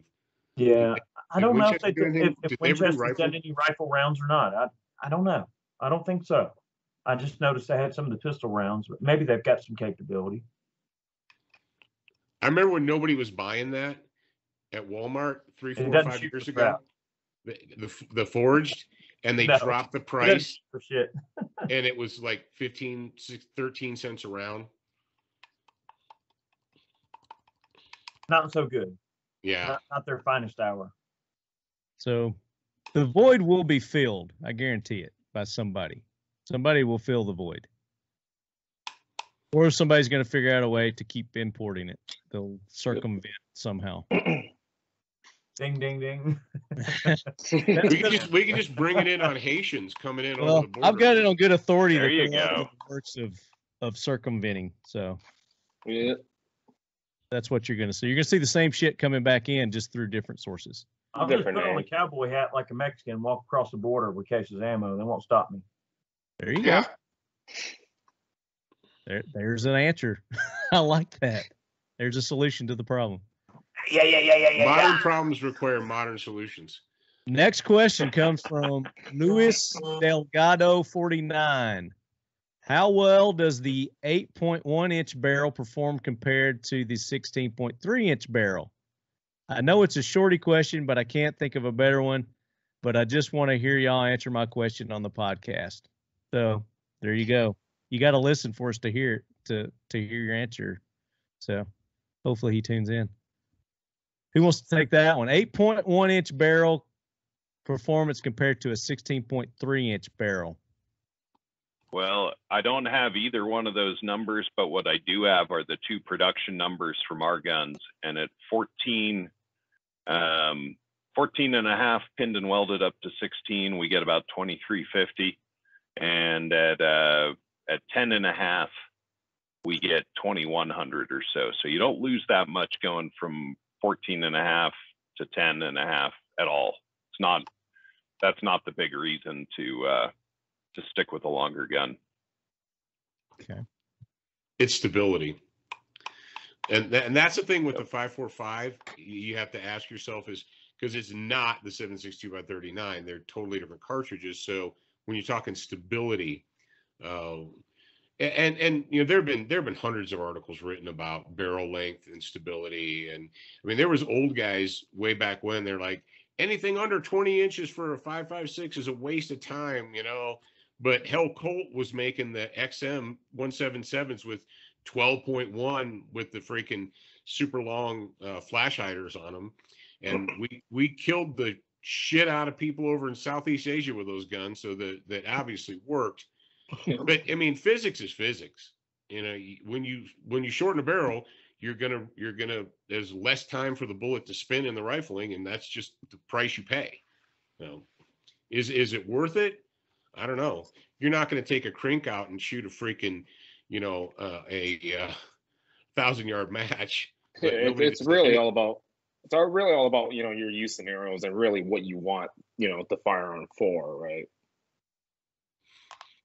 Yeah, if you're just using it as a power tool, then. So this is more of a comment one here. P-Man 301, who was that handsome devil at the end of the video shooting the AK-12? Well, that was him. We ran into some lead heads at Kalash Bash. So P-Man and Sack Archer were there, and we had a good time. The AK-12 at M13 Industries was my favorite gun to shoot during Kalash Bash. Will these eventually be available here in the States? Nope. Nope. Interesting thing, though. We got a load of kits sent to us to be built, and on the side of the receiver in English says "Made in Russia." That's kind of weird. And everything else is Skrillex, but on the side it says "Made in Russia." Huh. So kind of odd that's written in English on a primarily Russian gun. Yep. By Kalashnikov concern. Yep. That's weird. Why do you think that is? I must be for. I don't think it's for the U.S. market. It's probably for another English-speaking market. But yeah, probably somewhere. Strange. That's on the. I think Australia. the 2020 and later. I think said that on. Australia. Australia. Those are Australian exports. Yeah. That's funny. All right, Bird Brain Industries. Other than the fact that the AKM rear trunnion used 2 long rivets and the AK-74 rear trunnion used 1 long and 2 short rivets, are they interchangeable? No. The rivet pattern is different. It's a wider pattern for the 74 over the 47. Okay, there you go. Straightforward answer. Iron Lord, question for Eric. I was wondering what your experience and opinion on reloading 7.62 by 3.9. I was lucky and got a bunch of Starline brass. Is there one powder over another that you would recommend? You know, 7.62 by 39 it's a cool little cartridge to reload. You know, there's a lot of bullet choices. You know, the twist on most of your AKs and especially even the SKSs, lends itself quite well to shooting a wide variety of different bullet weights. So there's a lot of, options out there, everything from cast bullets to some of the pulled, ball rounds and things like that, all the way up to, I think most of your, 7.62s will generally stabilize up to about 150 grain bullet, maybe a little bit more. So they do quite well with soft point and, higher performance projectiles. I found a lot of luck with Winchester 296. It is a ball powder. It's not very case position sensitive. It's not temperature sensitive. Doesn't meter quite as well as some of the Vitivori offerings, but you can certainly get into a wide variety of different powder options, and everything. The limitation on 7.62 by 39 is literally just case capacity, how much powder you can put in it and how much pressure the gun can operate at. But generally, it's a really easy cartridge to reload. And it's not really that big of a deal. Make sure you check your primer seating depth and make sure that's up to spec. You don't want to have any primers that are, too tall, because a lot of the floating firing pins on the SKSs and stuff, you probably want to use a mil-spec primer. The CCI 34s, 41s, use a mil-spec primer and check your primer seating depth is probably the most important thing on that. Knowledge bomb.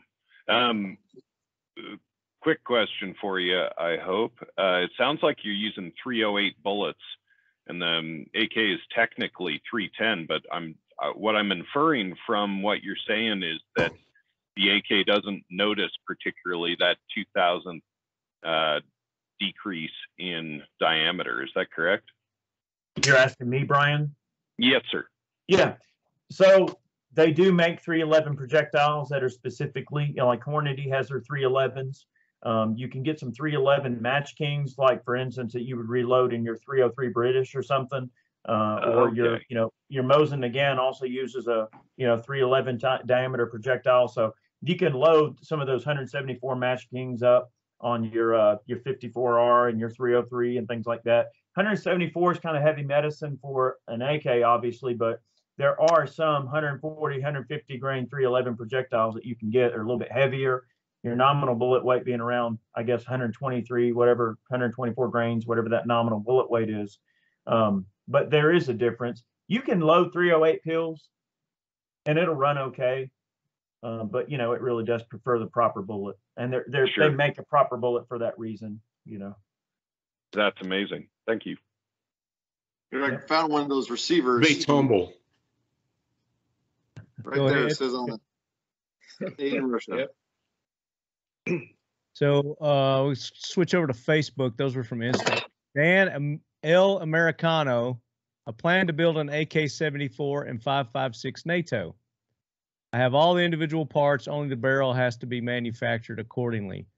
I have a 224/7 blank available for this. I would like to chamber the barrel in 5.56 NATO or 223 Wild. Why? Why? Yeah. Ammo availability, I guess. Not if you bought it cheap and stacked it deep. Anybody got any other opinions on that? He's not really asking a question. He's just telling us. So good luck with that. Let us know how it goes. Send pictures. The one bit of wisdom that I have collected from others is that 5.56, the pressures are massively higher. And so to start with a very small gas port and drill your way up to get it cycling where you want it. Does that jive with your experience, John? Yep. Oh yeah, they're we see it definitely like the Galils. They have a lot smaller gas port than you know a 545 does by 20,000ths difference. Mm-hmm. John, what magazines do you use for that 5.56? Well, luckily right now, actually, Arms of America has been gotten in a whole bunch of those polymer ones. We've been using those and had actually pretty good luck with them. I mean, if on my choicest ones, we have the Bulgarian, original ones, but those new ones that Arms of America got in, we've been locking them up and they've been working just fine. Is it the same as the Polish barrel mags in 5.56? Is that the same mag? No, they are different. Let me see. I think I got one. Let me go grab it real quick. Those barrels are awesome. I mean, after the deal with the Tantals, those Polish barrels were coming in. Oh man, that's like the best 5.56 AK. They're so badass. They're awesome. And for those listening, Eric is saying the word barrel, but it's spelled Bravo Echo Romeo Yankee Lima. I'm like pronouncing the it wrong. Burl. No, you're not. Burl. You're not pronouncing it wrong. It's just a homophone or whatever you call them. Where Burl. That's right. Is he back? Yeah. Okay, go ahead. They're actually WPPs, and we've had them. They've worked actually just fine. I mean, they're obviously no reinforcement, no, just polymer locking lugs, but I think these things sell for $10, $12. So for now, they work just fine. I'll be. All right, next question. Matthew Lottie. This question is for Bandito Bill. How did you get your AK-12 to cycle buttery smooth, or is that normal for AK-12? Thanks again for letting me shoot it at Bash.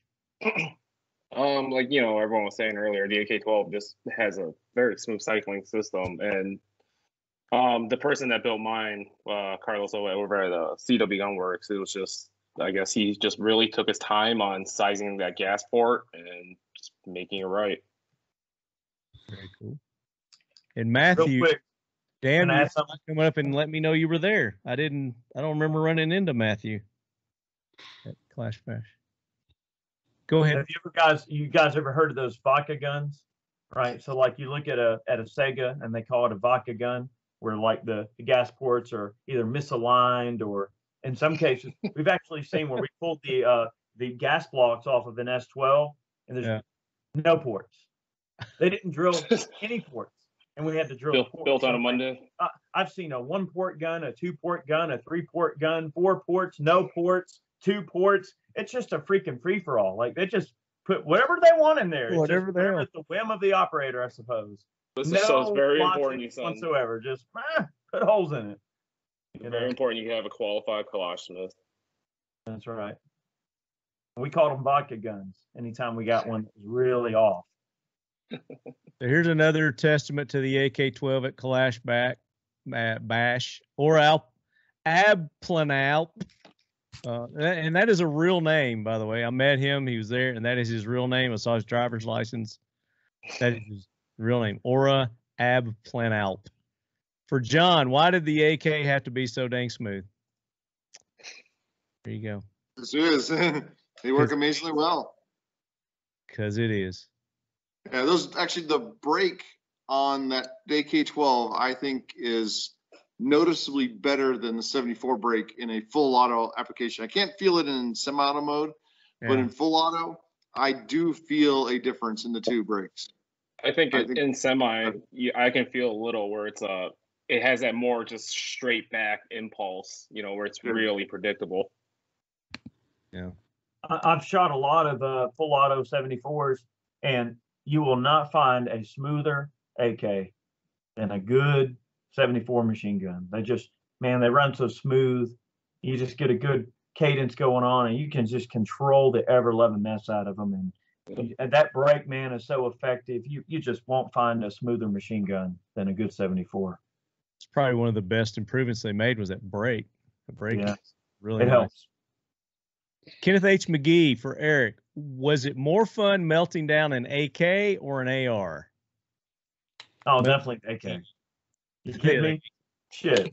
Yeah, I mean, of course it's the AK, because with the AK you get a nice wooden handguard, starts to catch on fire and smoke, and you get to see it smolder like an ugly piece of pallet timber, attached to the end of the gun. It's just, which took longer to melt down? Oh, definitely 74. Yeah, 74 ran way longer than 39 for sure.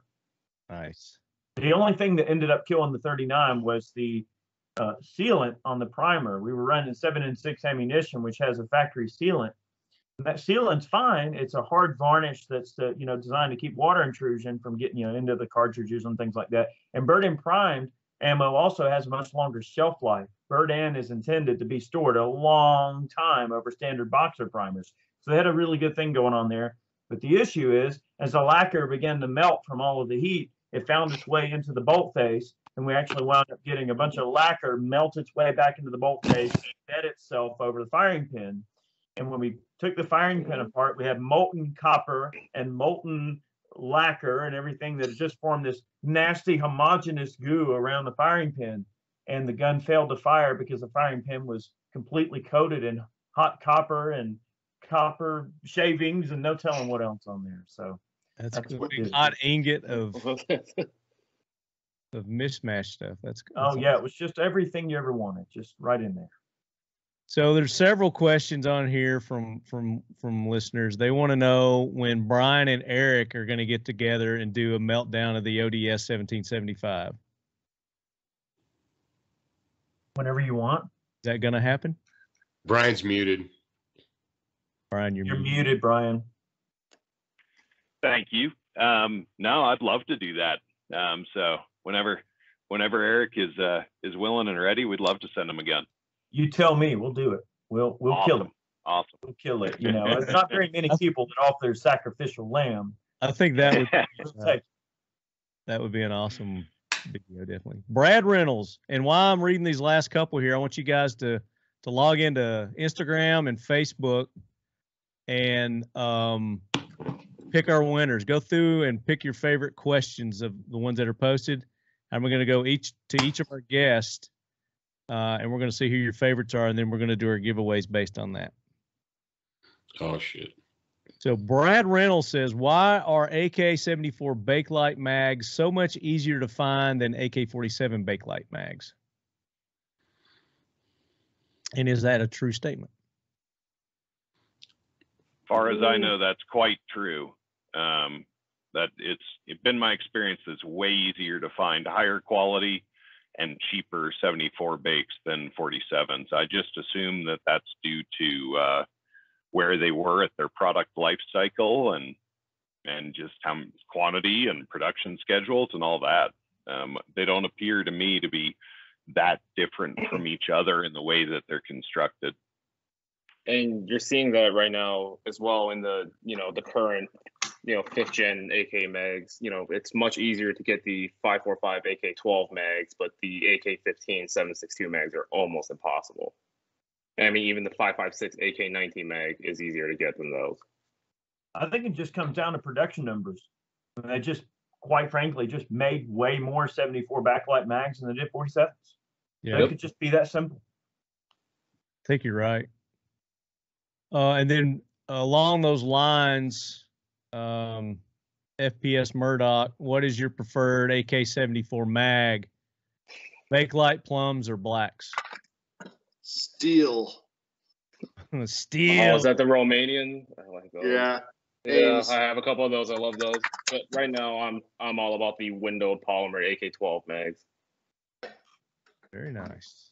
What are those run? Bill, why do you want the window ones? It's just easier for me to see, and you can actually pop out the plastic in here, so it's another way of venting debris and everything too. And also a way for debris to get in, though. Right. But I've had really good luck with these, and they have the anti-tilt followers in them now, and much lighter. They just feel great. They have a flat on the back for shooting prone as well now. Oh, cool. I've got a bunch of old Bulgarian 74 45 rounders with the steel reinforcement and all, and those are nice. And I do like plum mags. I bought a bunch of those Bulgarian plastic mags. I think they were almost like, maybe they were intended as a training magazine, perhaps. For the commercial mags? They're not constructed with the all metal, feed lips and everything like that, and the reinforced, locking tabs for the magazine, everything like that. They're just poly Bulgarian mags, and you can get them in 7.62 and in the 5.45. But I noticed that if you get to manhandling them too much, they break pretty easy. But those are the ones you could buy for like $6, Reeves89 Instagram, does anyone offer an AK-74 build class? Which build class would you recommend, 47 or 74? You're probably going to run into more 7.62 gun kits than you will 5.45 kits. So yeah, I think it's all depending on you finding the kit. Yeah. If you learn how to build one, you can build the other. They're not that off from each other. Yeah. I know Mesa Kinetic offers build classes with Vickers sometimes. Rifle Dynamics, I think they might offer some classes from time to time. We've gone over this in other shows. Go back. Yeah, I've taken both of those build classes, and both are very, very, very good. They build the difference between the way Mesa Kinetic builds and the way RD builds is it's extremely different, but both methods are really good. Both sets of instructors are highly competent. And I think Jim is offering build classes now out of Fuller Phoenix. Oh, cool. Nice. That's amazing. One thing that I might maybe add to that a little bit would be that, when you look at the production, like the way guns are made, you look at how much the AR-15 lends itself to parts interchangeability and every little thing being able to be dropped on and changed out really simply. The AK, there might be people listening that are like, well, why would you need a build class on an AK when you don't really hear about many people needing to have some huge dissertation on how to build an AR? The reason is because AKs are hard to build. They're not easy. They require a certain amount of finesse, and you gotta kind of know what you're doing. It's a very exacting process that doesn't lend itself quite as well to the same modularity that the AR has the luxury of being able to use, Yeah. Very, very well put. But there, along with that comes the satisfaction of knowing that you know how to build an AK, or at least the beginning steps of it. But yeah, it's not you know, an easy gun to build. I guess that's what I'm trying to say. It's not easy. Kurt Hellstrom is a buddy of mine, and he called me up. He has a small manufacturing outfit out of his own shop, and he called me up to brag that he had built 20 or 30 guns that afternoon. And you know, we built, you know, a gun, maybe, you know, if you take all of it, maybe we have 15 in whip, but you know, it takes 4 to 6 hours, man hours, the way that we build. For some people it takes more, sometimes it takes less, but it's a real amount of time. And you're quite right, it's more like a 1911 to build than it is like an AR. That's a great comparison, actually. I agree. Can any of you guys shed some light? No, that's not the one I want to read. Jonathan Gallup, what was the impact of the AK-74 with the Soviets? Was it initially allegedly hated like the M16? Anybody have any knowledge on that, Paul? I would say, knowing what I know with the conscript army, is that you take what we give you and you shut up about it. And unlike, I mean, that was hardcore Iron Curtain communism then. There was no Facebook for people to bitch about, you know, I don't want to switch from the 1911 to the Beretta because it sucks. And I don't know if there was a Russian guns and ammo magazine, but I kind of doubt it. Yeah. You know, in the United States, the people who argue the most about changeovers of this gun or that gun generally aren't the troops. It's the people. Yeah. You know, someone explained it to me years ago, and they're like, the only people that give a shit about what pistol the Army carries are a few officers and American gun buyers. They said the actual Army doesn't give a shit because most of them don't carry them and most of them don't use them. They said American citizens spend 1,000 times more yakking about which gun is which. And so my opinion, based on what I know from having been in the military and so forth, is that when they switched, they told the soldiers, this is what you're going to use. And they said, "Duh." And they did it. And, you know, but then the guys, I would say the Spetsnaz guys and the SF guys who had used one and they started using the other, probably when they started using the 74, they're like, nah, you know, serious right there. Yeah. You know, have you ever had Sonny Pazikas on your show? I had him and Jaeger on at the same time, and it was World War 15. Yeah. Yeah. I'd like to do it again when Sonny can afford internet. Yeah. Oh, we got to get him a satellite. We got to get him a satellite dish out there. I'll have to do it when he's in town. That way he can use my internet. But yeah, I love Sonny. Yeah, he's quite the character. All right, last one we're going to do here. This is Ryan Abbott, Instagram. What do you think the future of the Kalashnikov platform will be in the U.S. now that the majority of imported 7.62x39 and 5.45x39 have been banned? Will the 5.56 AK suffice? Will we see more and more AKs become nothing but dust collector safe queens when ammo dries up? What is the U.S. Kalashnikov industry predicting, planning, etc.? Thanks. So I don't think it's going to dry up because I've been talking with some of the ammo guys, and you know they've already been making plan Bs with, like I said, other countries to get it imported in different ways. So for a short time, you know, I think we'll see a little bit of it, but I think it'll come back. The Italians are going to amazingly just start making Italians metric tons of 7.62. Yeah. Taiwanese. Yeah, the South Koreans are going to make metric tons of 5.45. Most people that I know that are actual serious shooters, you know, that we all have the occasional shooter friends of ours who, you know, they buy 2 boxes at a time when they're going to go shoot. Most people that are dedicated shooters before 2020 happened had a lot of ammo. Yeah. Now, like I said earlier, I used to go to the range with a 74, and it was nothing to go through a dozen mags, just because I could and I wanted to. I don't generally do that anymore.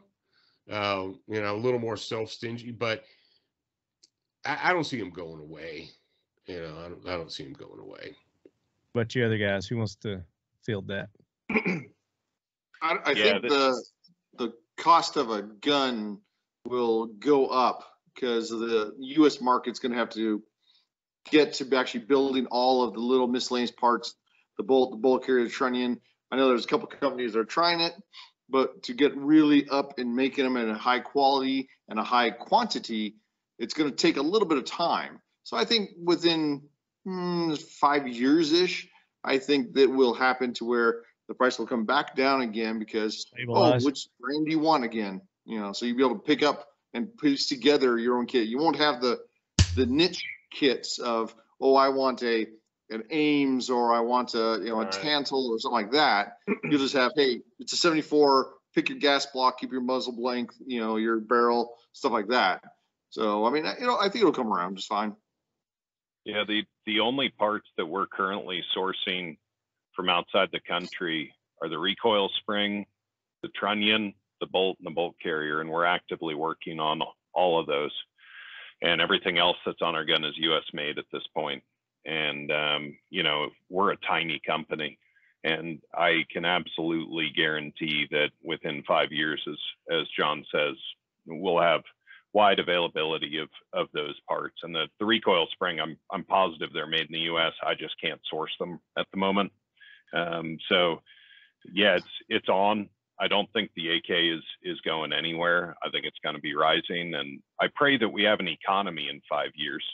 That's my much larger concern, is us keeping out of being a failed state, not so much whether we can get imports or not. Well, and this is worldwide. Other countries are going through worse pains than we are at the moment. That we'll said, also it's all get an administration that changes, that does away with the ban. Sure. I just spent $100,000 on solar. Smart move, sir. Very smart move. Yeah. So if I may ask, did you go? What battery technology did you end up going for? We went with the Samsung batteries. They're like a high yield lithium ion, that very, very capable battery. And very cool. Each of these batteries, I mean, these sons of bitches are like 25,000 freaking bucks. So you can daisy chain them together in an array and get a lot more capability of what you can capture. But, the cost of the batteries is pretty considerable. We're going with, I believe it's Samsung, either Samsung or Silicon company that does the actual panels. And each of the panels is set up on its own different, I guess it's got its own breaker box or whatever they call it, whatever the technical term is. If one panel goes out, you can just replace that one panel instead of the entire array being down or whatever. So Georgia has some really stupid laws. You can only have 32 panels as a maximum right now in Georgia until they change the law. So we're not at a complete 1-to-1 on solar. Why would they be producing about 75% of our electricity on site? Why would they limit? That's excellent. What's that? I said, why would they limit that?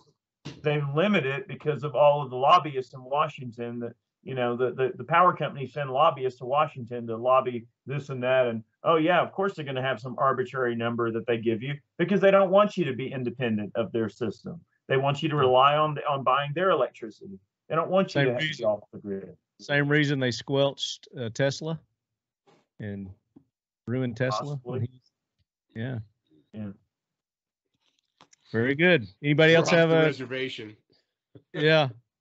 Anybody else have a prediction on what's to come with the AK market here in America? I think we're really going to see, the American manufacturer come online to meet that demand, like John said, in the next 5 years, because we also have some things in the pipeline, in the works. Awesome. Marty, one thing that I'll just add. So after what everybody said about, let's just say the availability of AKs in the U.S. and the manufacturing issues that we're dealing with and everything, the only thing that I would really add to that overall would be that, you'll probably see the issue becomes, all right, at the cost, the money that it takes to build a good quality AK, right? It takes a lot of money to build something good, right?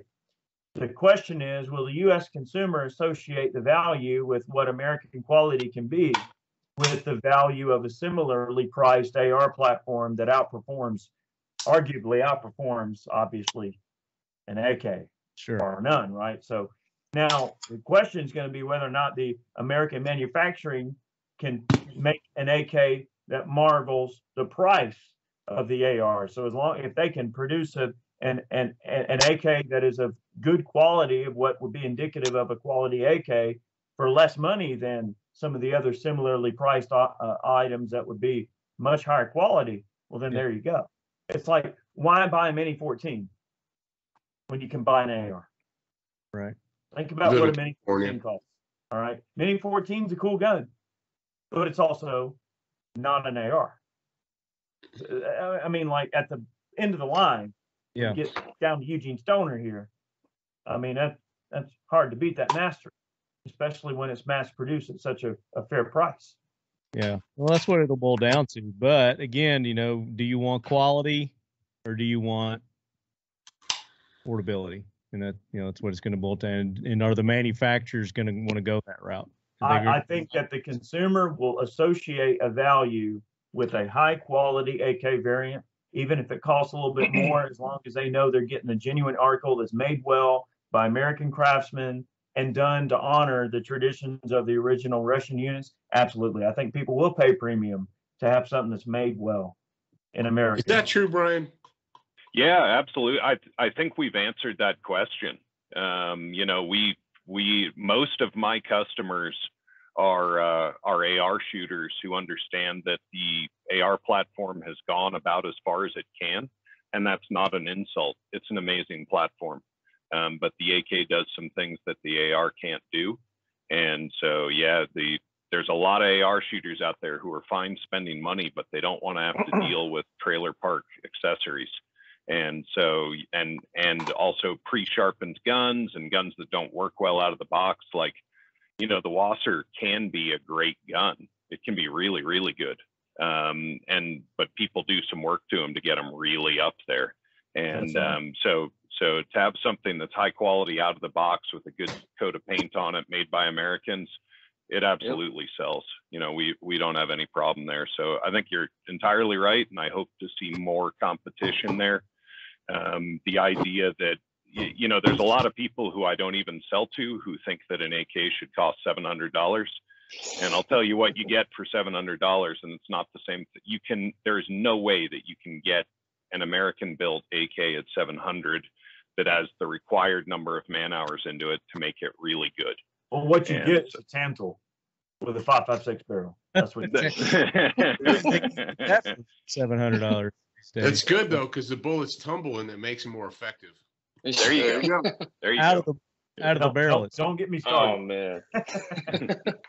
All right, so let's go. Let's pick some winners now. Let's go to Facebook, Instagram, and who's there? Who's on Facebook or Instagram right now? I'm on Instagram. Okay, Bill, scan through there. We're going to give away the Seal 1 package to the person you pick. I'll go with that Cerno's machete guy that asked, what is it? Any of you gents care to opine about the future of domestic 5.45 by 3.9? Okay. Because I think that is a pretty important question, and to answer. Yeah. And what was his name? I got it right here. Yep. It's Serenos Y Machetes. So you're the winner of the Seal 1 package. Shoot me an email, talkinglead@gmail.com, and put in the subject that you're the winner on this episode, season 3, episode 10, and what you won. And I'll also need your address if you want to get it. So. Oh, I just understood what his username is. Yeah, it's Sureshot Machetes. It's a southern Mexican gang and machetes. Yeah. Yeah, or they say Sereno de Chivo, which is go to the horn, is what they call AKs down in Mexico. Or Horn of the Goat. I just went dyslexic there for a second. All right. Who else is on there? You on there, John? Yeah. Well, I was actually on Facebook. Facebook. Okay, that's fine. I flipped to Facebook.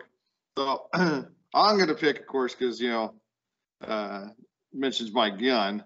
Okay. What makes the AK-12 shoot so damn smooth? I'm going to murder your name, so I'm sorry for doing it. No. Nope. It's ORA. Second part is ABPALANALP. Not even trying to pronounce it. Aura Abflanap, and he was at Kalash Bash. He is a longtime listener, and he and Pierce.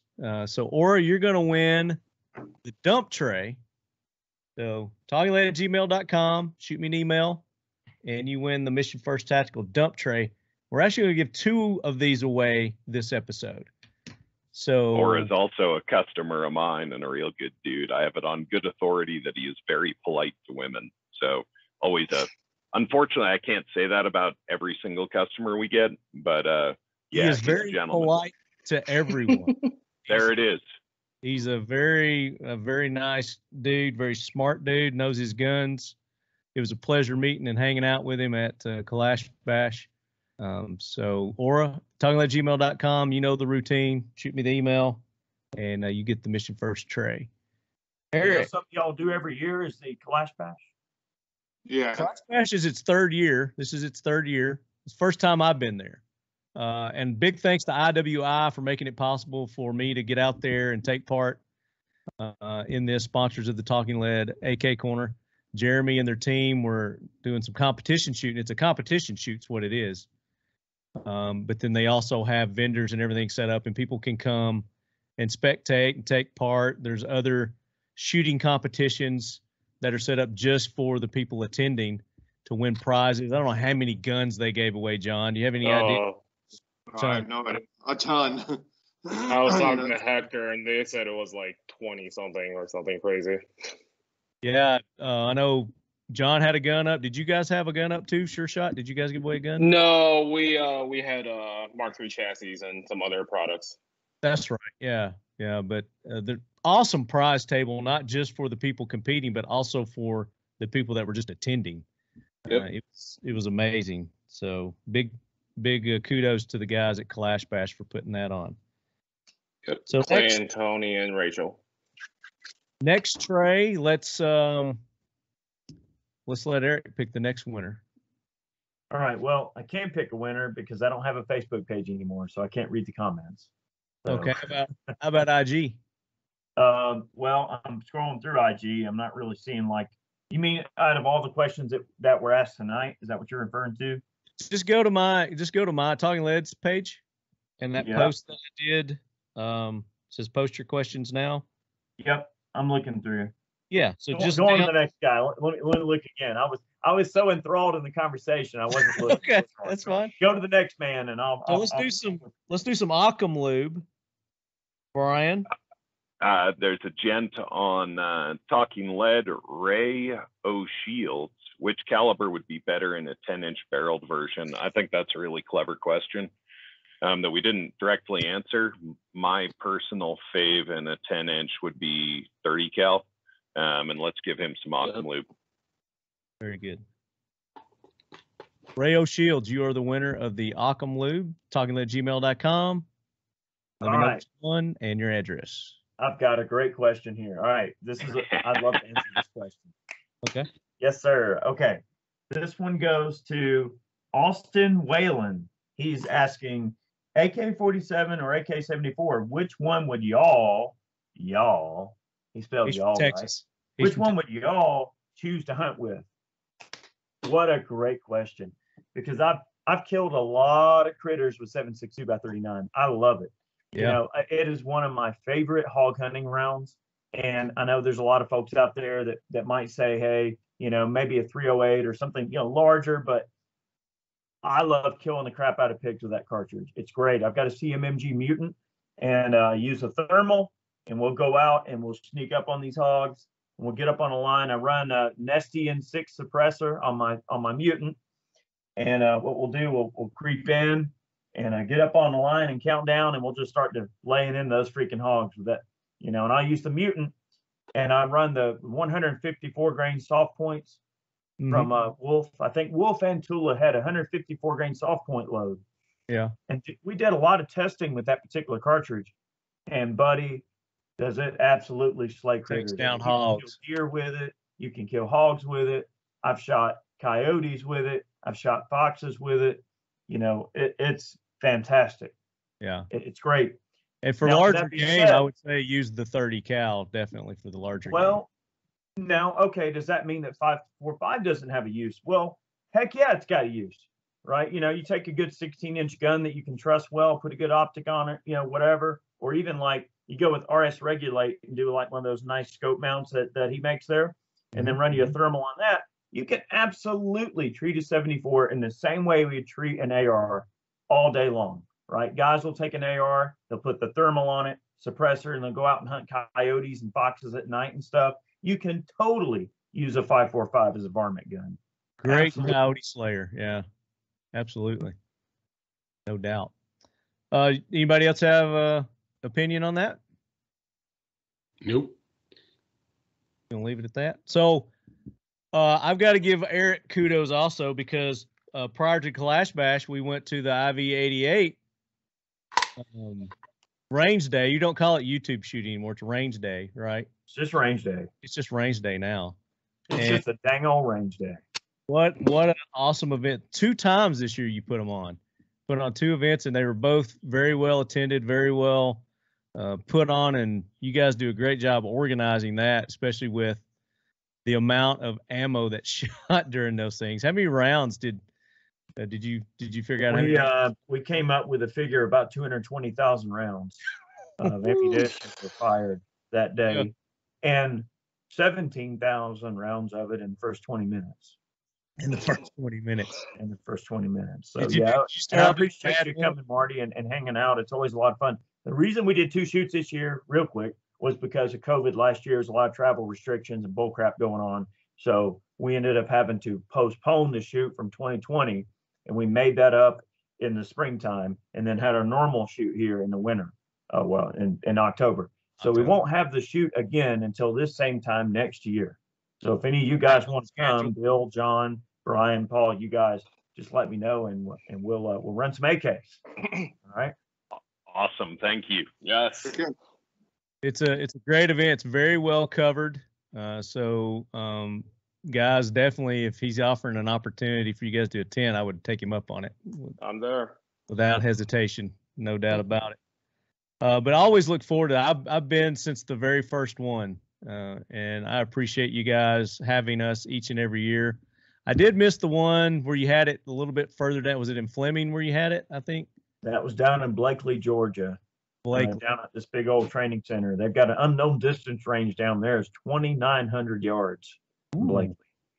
Very nice. Yeah, it's pretty cool. They got demolition ranges. You can Ooh. have guys come out there and blow up bombs and all kind of cool stuff. It's neat. Yeah. Well, where you have it is awesome. I love it at the Red Hill range. It's a great, for that event, it's perfect. You can't beat it. And the caters, the food that you guys have there is always awesome. So kudos to that. But overall, I mean, you guys just do a really good job. And each year it gets better and better, and there's something new, and you're always improving it. So kudos to you guys on that. So I look forward to next October. Thank you, Marty. And we also had the youngest gun YouTuber Oh, gosh, yeah, I saw her. ever. Right. How old was So she? Autumn's Armory. If you guys never heard of her, she's 8 years old.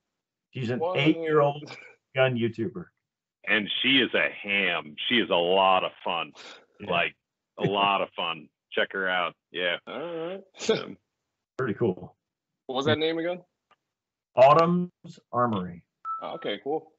Go on Instagram, you'll see her. All right. She's such a little turd. It really is. I mean, she was running around with Halloween candy at range day, giving it to everybody. It's just so cool.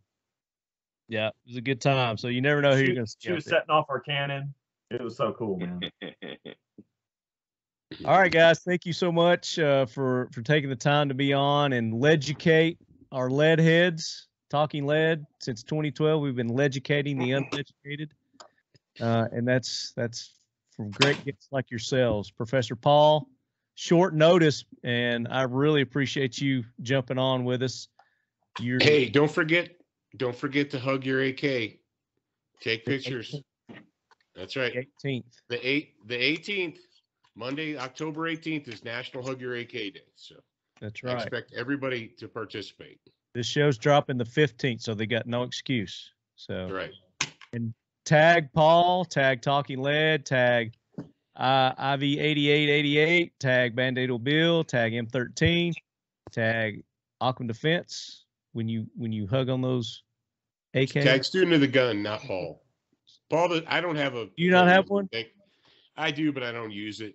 So tag Student of the Gun. That's important. We will be doing a giveaway for that event, so definitely tag us. That's how we're going to know that you're doing it. And we will be giving away some stuff. Very nice. I didn't know about that. So I should give this away. No, never mind. Mission First Tactical, go show them some love. Use the code LEADHEAD, get 20% off at their website, Mission First Tactical. Seal 1, use the code LEADHEAD, get 25% off. Seal1.com. Factory 47, the official AK Korner swag t-shirts, our mugs at Factory 47 with a K. Leadhead, get 10% off there. And then, of course, Occam Lube. Use the code LEADHEAD, all caps. You're going to get 10% off at Occam Lube and Occam Defense Solutions. Brian, what's new and exciting? Well, we just shipped the first gun with our adjustable gas block. We've got a brand new product launching here, and it has kind of HK. There's a bunch of folks with, multiple aperture detent gas blocks out there, and we've launched one that is Merc compatible. Actually, I think it would also be Sureshot compatible with being able to get in there. Yeah. So I think it'd work pretty well on both. It feeds in from the front. It's very AK-12 inspired. It has that same tab up front. Okay, yeah. Yep. So that's the big haps around here. Ooh, yeah. I like that. Very cool. John, what's going on at M13? Just trying to get everything out. A lot of people, when COVID hit, they'd dust off that parts kit they had sitting on their shelf for the last 10 years and sent it over to get built. So we're just trying to get all those cranked out. That's Brewers keeps us busy all the time. I hear you. Bill, what you guys got going on at Sureshot?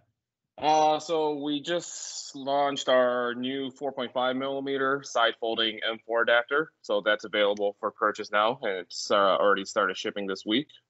We finally got some new Zastava Z-Pap rifles in. So for all the guys yelling at me, where's the Yugo? Where's the Yugo love? Well, it's coming, guys.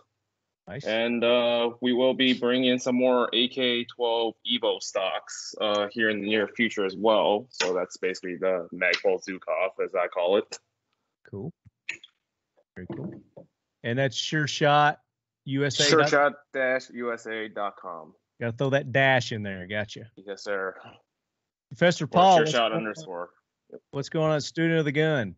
Oh, Student of the Gun. The radio shows up every week, man. Mondays and Wednesdays for the public hour, and Thursdays and Fridays for the grad program. Oh man, what we've got? Obviously, we're Pimp Hand doing. The Pimp Hand? That's me, man. I'm just getting prepared for the winter. We got snow here, all that good stuff.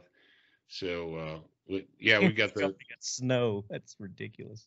The Patriot Fire Team book series is out. We got 3 books in the PFT series, and just don't let me forget to get you those Nicholas Orr books. We'll do that. I got a note right here. All right. Gonna do it. Send me a message. Hey, quick plug for Paul's books. If you guys, even if you have had small unit tactics, the chair is about 1 inch from the wall. It is time to get those books while you can still get them. Get some training, get those books, read them, do it. Yeah, we just had a PFT training camp here in Wyoming, and it was fantastic. Had a bunch of people. We went out in the BLM land. That's not Black Lives Matter. It's the other one. just had a good time, man. Signaling and shooting and patrol tactics and rifle stuff, and it's good. So Right. Yeah. Studentofthegun.com for everything student of the gun. Perfect. Eric, what's going on at IV Quad 8? Well, we're getting definitely geared up to film a bunch of hunts. Fall's always a great time to get out in the woods and do some good hunting. And we actually just posted a hog hunting video. Well, we went to a ranch, one of those kind of things, which I'm not a big fan of high fence hunting. Never been a big fan of it. But sometimes to demonstrate products or to test out different guns, sometimes it's just good to do a canned hunt. It makes it easier to film, and we can harvest some meat, get on with our day. And we shot a 600-pound boar with PSL, 150 grain SMB, and it went all the way through both shoulders and found its way just under the hide on the opposing shoulder of the boar. 600-pound hog killed with a 54R. And that particular barrel been shortened to 18 inches. So it was one that it got shortened up. Yeah. It wasn't even a full, I think it was a 29-inch barrel or some obscene thing that's on those PSLs. It was shortened barrel and it's one of definitive arms gas block. And adjustable gas block. And that gun is fantastic. The Texas Weapon Systems dust cover, top cover, arcing optic. And that was a lot of fun. So we've been doing a lot of hunting, and also fall is a great time to get the redfish running in paths, get down to Florida and do some good fishing, some big bull reds and passes down in Florida. It's been a lot of fun. Do you do rod and reel meltdowns? Well, when we crank on those giant amberjacks, you better believe it. You start getting a 100-pound reef donkey on the line. Love me some amberjack. Yeah. Love those amberjack. Very good. Yeah, they fight. All right, guys. Tune in next month. It's episode 11, November. It'll be dropping the 15th. We're going to be talking competition shooting with the guys from IWI. They really tore it up at Clash Bash. They're going to be doing Red October. And I think there's one other one that they're going to be doing. So we're going to have them on, and we're going to be talking about competition shooting with Jeremy in IWI and their group, and we'll probably have some other personalities on as well. So stay tuned for that. That's coming up. And as always, guys, make sure you tune in to all our sponsors, buy their products, use the discount codes. That's how we bring the show to you each and every month with the Talking Lead AK Korner. So until then, go out and stock up on that 7.62-39 and 5.45, wherever you can find it. Do it, because what's James say? These are the good old days. All right, good old days now. So make it happen. Perfect. Thanks, guys. Awesome. Thanks, Great Mark. talking with everyone. Enjoyed it. Thank you. I gotta get going. Yeah, big time. Thank you.